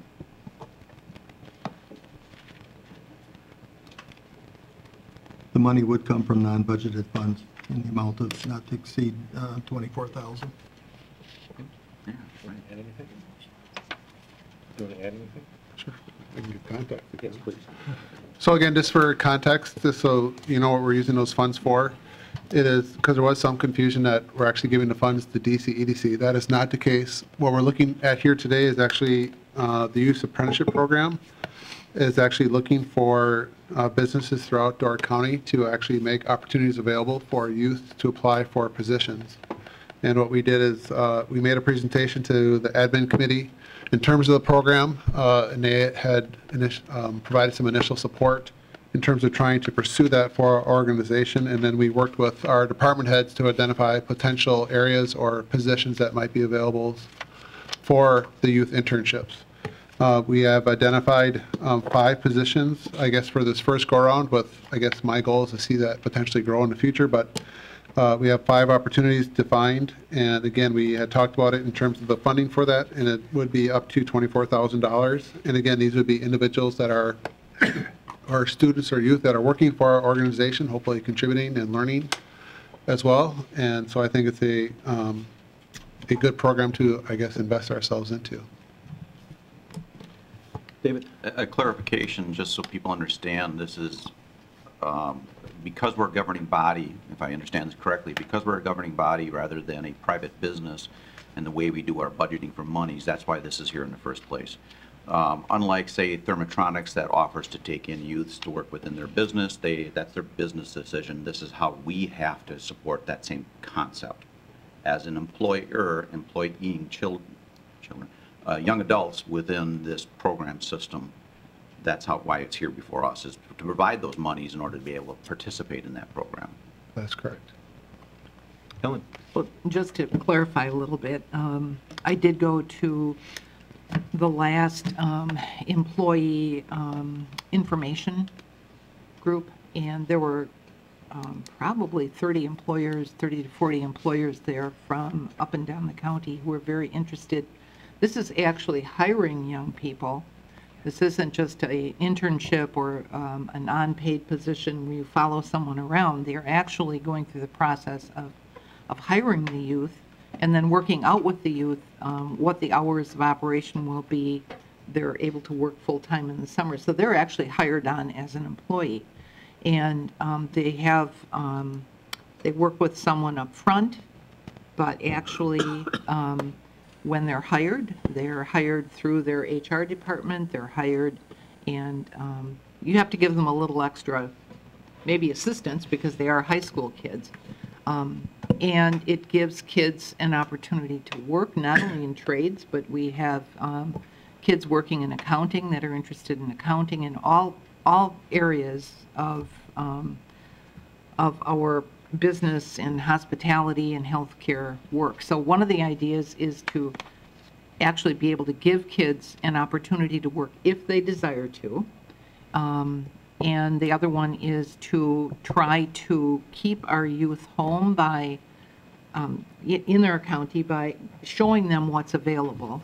And kids are able to change if they start out in accounting and that's what they don't like, they're able to change. But it's been a very successful program in Door and Kewaunee County. We tried to start something like this in the past and it kind of fell through. But the number of kids that are interested and the number of businesses that are interested have really, really impressed me. So it is something that people are looking at seriously. Nissa? I personally love programs like this. Back when I was in high school, which was last week, my best friend had a baby a month before she turned 16. And she did a youth apprenticeship, work-study type of program. And that was what made it able for her to graduate high school. Without that, she could have been easily a negative statistic. Instead, she was able to go to school, also work, and be able to afford bills that a typical teenage kid doesn't necessarily have. You know, is it ideal for every kid out there? Of course not, but most things aren't ideal for every kid out there. For her, though, it kept her in school. She and I graduated together. Otherwise, she could have easily dropped out because she was a single mom before most kids are even thinking about, you know, children.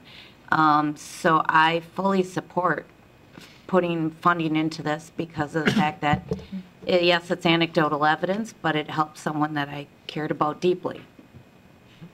Laura? Yeah, thank you. Thank you. Wonderful to see the committees bringing this forth. I initiated conversations after EDC spoke about this apprenticeship program and their collaboration with the ANAPI. So many thanks to Jen from the ANAPI, the Regional ANAPI Apprenticeship Program, and Kelsey Fox at DCEDC for their hard work in bringing this to the county. As workforce, not just in our county, but also our government positions, initiated those conversations coming forward. I hope to see this grow. I know we've had shortages in social workers and human services and also our telecommunications, but we have to work out those details with confidentiality. So thank you for everyone that's, and for the committees that are bringing this forward to the county board today. Bob? Thank you, Mr. Chairman. Just a question, looking under the paragraph fiscal impact, it suggests an estimated $13 per hour. Is that what the student will actually receive, or will there be other administrative costs in that $13 per hour? I guess my question is, what will the students get per hour? There is no overhead cost that's collected by the youth exchange program. We did an estimate at $13 an hour because we have to build in the benefits that we're required to pay. So for example, we might have to do $12.50 an hour, but on average, we're just projecting that amount in terms of. Okay. So and that's why we authorized up to the $24,000. But it would be pretty close to that amount. Yes. Roughly. Yeah. Yep. Okay. Yep. Thank you. Helen? I'd just like to re-stress that these are actually jobs. Employers have to pay at least minimum wage, but they're actually requesting that employers look at the position and pay the students somewhat equally to what they would do to anybody off the street that they would be hiring. So the difference here is this is actually a job. This is one of the differences in some of the other programs out there. Vinnie?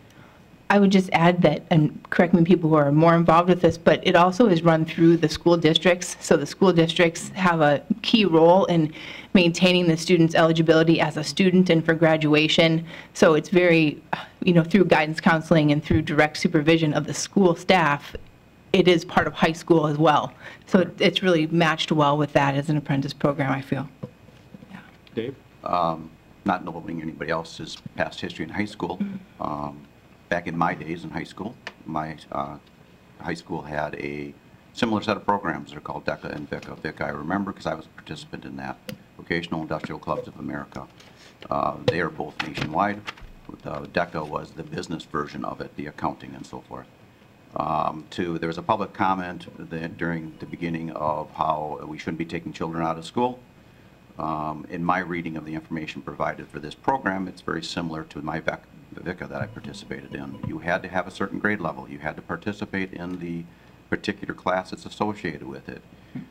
You had to have the open hours relative to your class. You had to participate appropriately with the business. It is a job. You are hired as an employee. You qualify for all the business activities that happen at the business.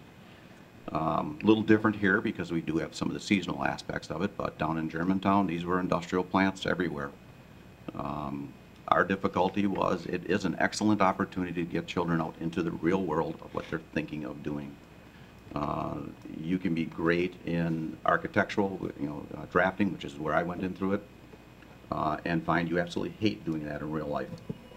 And this is an opportunity I've always believed in giving children the opportunity to experience part of what they think they want to be as opposed to what they really should be. My son was the one that participated in the Gibraltar version of this many years back. It is nothing but a plus. It teaches them other aspects of doing business with individuals. It just works well. And it's the only reason it's even here is, again, because of the nature of who we are as a business. We have to provide funding for it if we choose to hire anybody at all. A little side note in reference to my personal experience with it, our class was the last class where the school found those jobs for them because every one of our students got hired, including myself, by the business and the job site dried up. So now the students had to find their jobs. But it is an excellent opportunity. Dave? Yeah, I think the county here would be acting similar to a business, and I have, 3 grandkids at Southern Door, 1 at Kaukauna that have gone through similar programs or are in the process now, from manufacturing to retail to banking to one applying for going through an interview process, a hospital in the valley. So I mean, I think it gives kids exposure to things that they might not otherwise have, while they're in school. Certainly the academics are the most important there, but I think it seems those kids with that are handling their school academics well are those that are able to enter into these programs. Okay. Anybody else? If not, we will go to the voter board.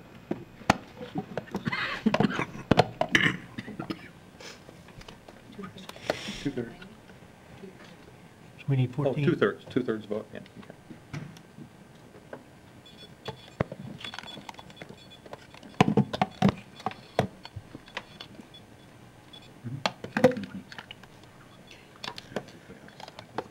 You're just in the wrong spot.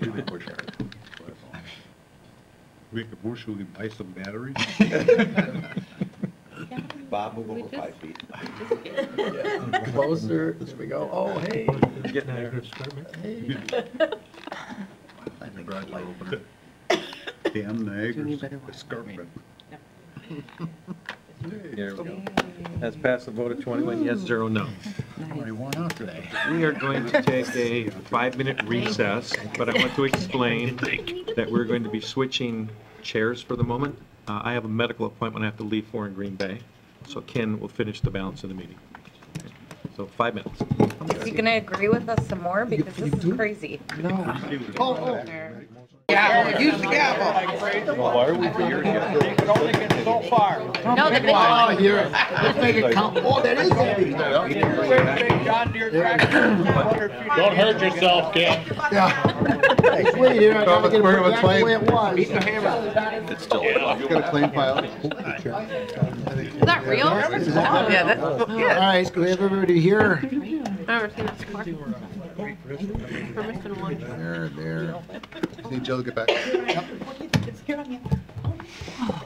No. We don't worry about that. I can vote for him. Okay. Yeah, it was a 10-minute break. All right. Let's see. We went to the youth apprenticeship. We took the vote on that, correct? Correct. All right. We'll go to resolution 2017. Have a motion on that? Motion to approve resolution 2020-17. Okay, and second? I second that. Second by Bob. All right. Any questions on that? I could do Anybody need an explanation on it?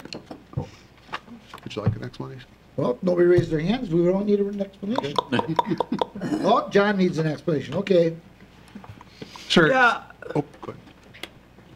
I don't quite understand it. Okay. We're eliminating a position To create one. and we're hiring a position? Making a supervisor out of it. Sure. So, yep, I can explain the process. So what happened is we had a vacancy or a position that became open. And in that area, what they did is they did analysis because they had, I guess, some significant turnover over the past year in the amount of experience within that division. And Joe's here, he can provide more detail. But in essence, what we're looking, and when they did that analysis, they determined that they actually needed a working supervisor position to be created to help provide support for the existing staff. So if you're looking at it from a straight org chart standpoint, we're actually eliminating one position, which would be the elimination of this is a social worker. So that's coming off the org chart, but then on the org chart, we're going to add back in a social worker supervisor. So they're going to be doing both supervisory work plus also work related to the operations. That's my question. If you take a worker out of the workforce and make them a supervisor, supposedly you're even number of people. But now you don't have a person in the workforce. So you're going to have to replace that person in the workforce. If you don't want to replace that person in the workforce, then the person in the workforce wasn't doing nothing. So that was actually discussed both at admin and also at finance, and Joe was very transparent in that based off the caseload, their cases have gone up significantly. I think it was over 113 cases additional from last year. So again, he's not promising that through the budget process he might ask for future staff. I think he's being very transparent on that, but it's just one of those things where We also need to have the support for the staff that we have to ensure that we're handling those cases properly. So it's one of those situations where we have to, I guess, provide the right supervision for the staff to properly conduct their work. Hopefully that with these individuals, if you get them the proper supervision, that you also can help them with their caseload and also avoid burnout, because this is one of those areas where we have significant turnover.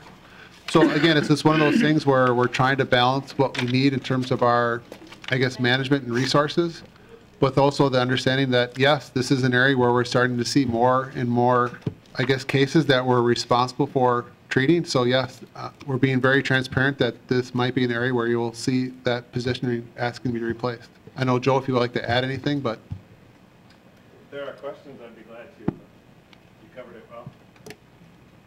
Alexis?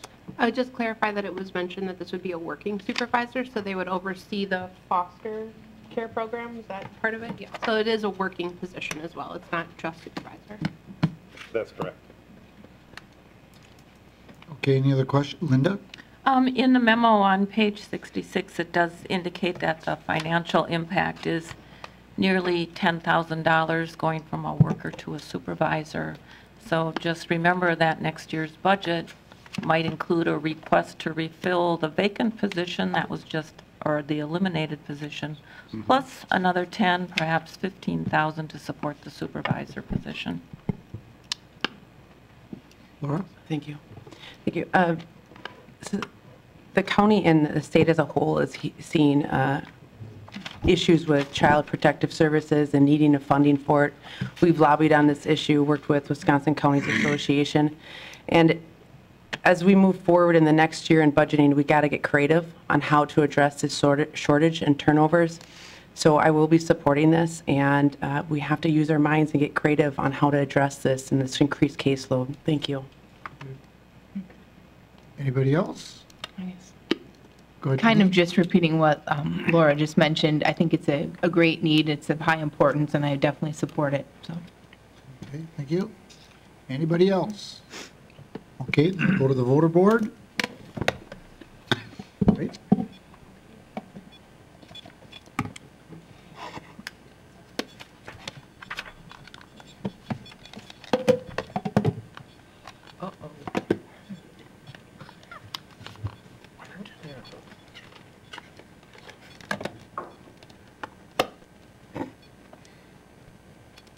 What about Lino? So did you just put Oh. absent? He, here, he put his on here. Do you do something with this? Here, I'll She's got to make a All right, amendment. you're going to cancel it? Get to tell you what I'm voting? You didn't have to worry about it. 'Cause Lino Oh, was good, never I get gonna to vote, change so. my mind. She's adding time to the meeting, I think. We gotta do it again? Oh, did you? That was a resolution. Yeah, yeah. Is it not the screen? Should I be So putting it somewhere else? that's taken care of. Now we're ready to go? Yes. Thank you. So now we're Right, ready to Bob. vote. You got in early. Vote early, vote often. Bob. Here, this is his. I'll just leave it there. Maybe, yeah, maybe. Okay, so that passes 17-3 with one But absent. other than obvious. All right. 2020-18, salaries of elective officials. Would you like to explain that right away? Sure, do a motion first? Get a motion for that first? I'll make a motion. Or by Alexis, second by Nancy. Thank you. Okay, as far as the explanation, we're required to set the salaries for our elected officials. Again, we have, based off the sets, they're rotating on a 4-year cycle. So the one cycle that is upcoming now is the Register of Deeds, the county clerk, and the treasurer. What you have before you is a resolution that was supported by the administrative committee. And you'll see the wages that are established for the 2020 rate that they are now, then the recommended rates for 21, 22, 23, and 24.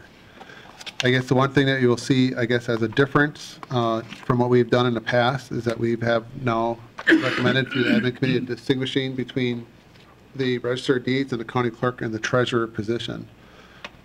Again, what's included in your packet, just in terms of the logic of what we have put together for you, if you go to page 68, what we do is we are trying to align the positions somewhat with our pay plan. And if you look on page 68, you can kind of see with our comparable counties that we use for our previous wage studies where we stand. So for example, if you're looking at that chart, we'll look at the registered deeds, which is in the blue. In 2017, they were at a rank of 11th compared to our other counties.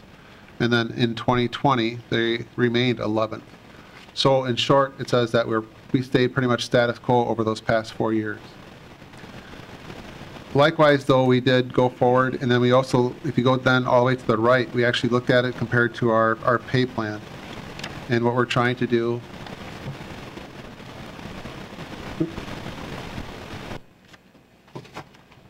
Okay.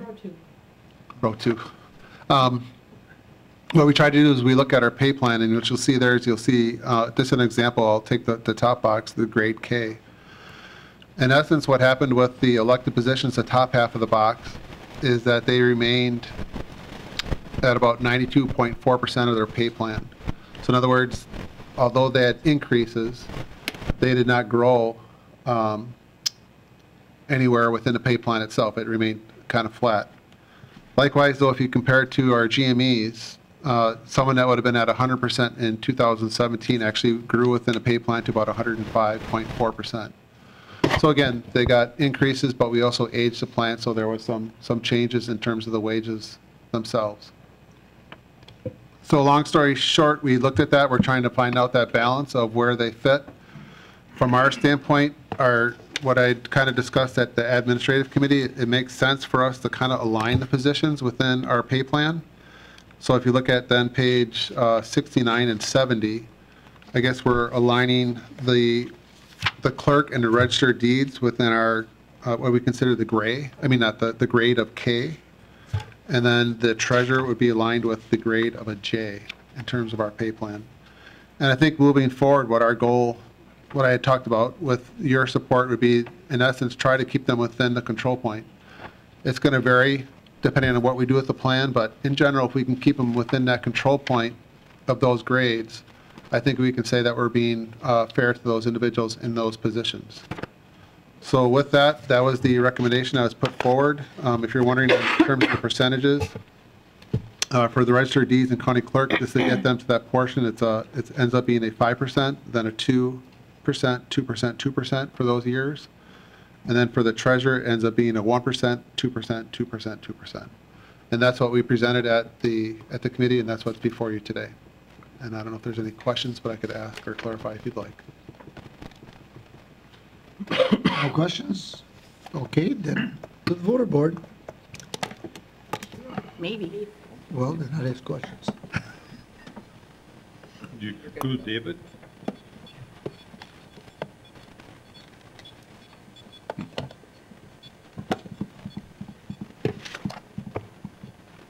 Okay.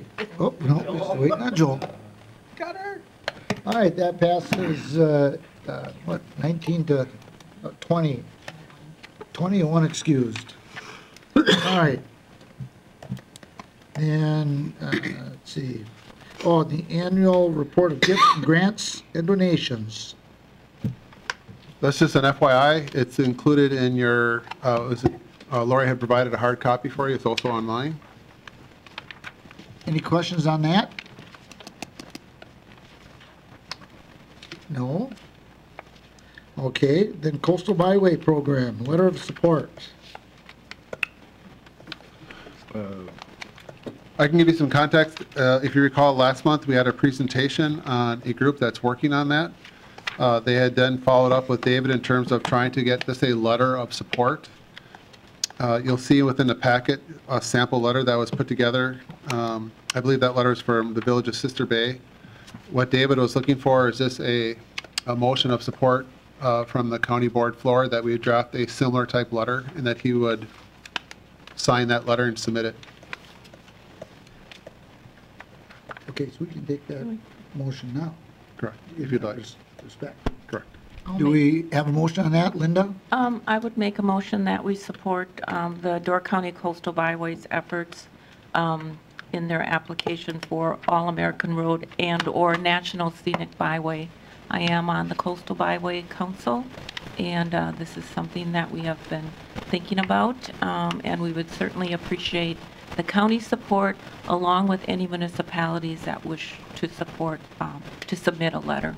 Okay, second Laura, that. you wanted to second it? Thank you. All right, any questions or comments on that one? All right, do we need to go to the board on that? Just take a voice vote. Just a voice vote, excuse me. Those in favor, signify by saying aye. Aye. Any opposed? Okay, that passes. All right, coastal survivors. Got to go back up a bullet point. What? Go to 13, second bullet point on 13. It was tabled? That was tabled. Oh, just tabled completely? Yep. Ah, That's out. my apologies. No problem. Keep me on my toes, just in case. Yeah.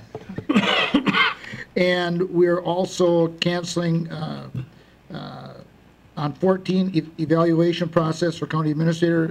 Mr. Lena wants to be here for that, so we'll do that next time. Let's see, nothing else is missed. Oral committee reports. Any oral committee reports? I have one. At RPC the other night, we had a short meeting. Short. 8.5 hours taking testimony. Thank you. From the two sides. I know you were asleep for half of it. I was dozing off for almost 8.5 hours, and we canceled, or we postponed we went to the business meeting, and then we postponed any decision until tomorrow at 1 o'clock. We set up another committee meeting where we will decide on the fate of the RV park. All right. If I may, Chairman. What is that? Vice Chair, a comment. Yes. Not only did we have the 8 hours, many of us have well over 20 hours in reading the documents, the 1,400 plus pages of documents. And I was really quite impressed with the presentations done and the participants within the audience. They actually did quite well for a fairly contentious item. They were, according to all the rumors we kept hearing about it. They were well prepared, and they were orderly. Yes. Okay. No other oral committee reports? Oh. Yeah, it's not really a committee report, but hearing nothing from the highway, I just want to make a comment here at the meeting. I talked to a couple members from the highway committee. The towns in Southern Door are certainly upset with the snow plowing in the last 2 snowstorms, especially the one where when the person in charge of busing contacted the highway shop, said the roads would be open within a couple hours. So they delayed school 2 hours. They sent the buses out only to find the roads weren't nearly open. 5 buses encountered stuck vehicles on the roadway. They had picked up students. They had to return to the school. Parents had dropped off kids at school, anticipating a 10 o'clock start. They need more accurate information coming out of the highway. You can't do that with kids. John, do you want to respond to that at all? My phone You don't have to. My phone has been going off the hook, and I agree with it 100%. And you've been with me on this issue before, Mr. Fisher. You want to comment on it? I'm getting tired of it. That's all I'll say right now, but we are going to have to. Thank you for It's listening. going to have to be seriously addressed. I'm not on the committee, but I need to bring that information forward. Yep. It's good that you did it. Bring it out here where everybody can hear it.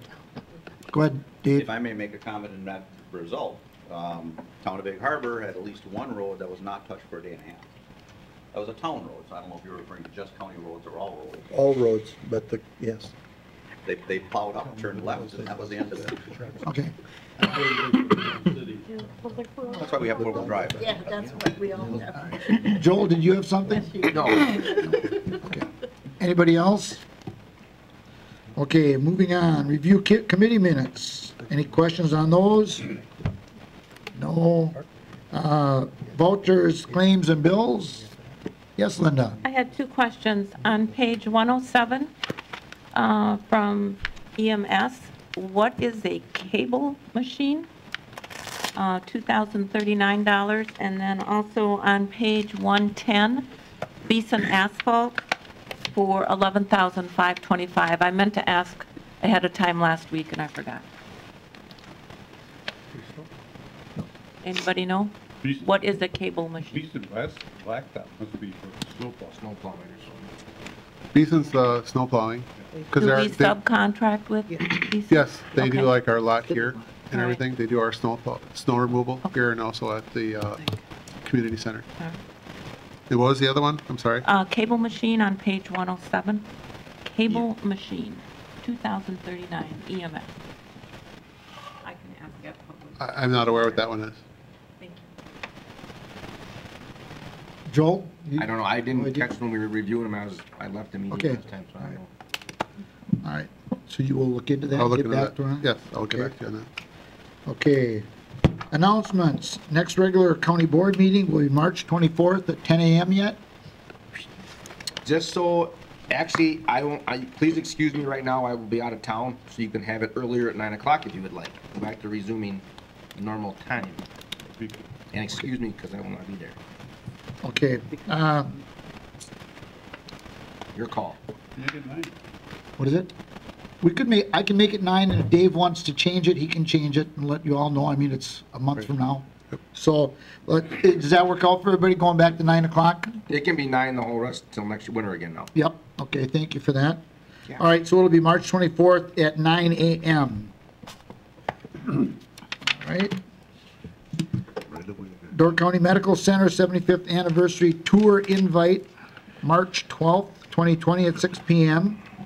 I take it that's an FYI open to anybody? Yes, and just so you know, David did authorize that. We'll be noticing it as a quorum of the county board, so you can claim it, not as a county board meeting, but you can claim it as a meeting expense if you attend. Mr. Chair, Yes. we have to RSVP for that. Do we not? I Yeah. mean, on the notice. Yes, if you got the notice, they appreciate that because they would like to know the count. So if you do plan to attend, please notify them. Okay. All right. Meeting per diem code 522.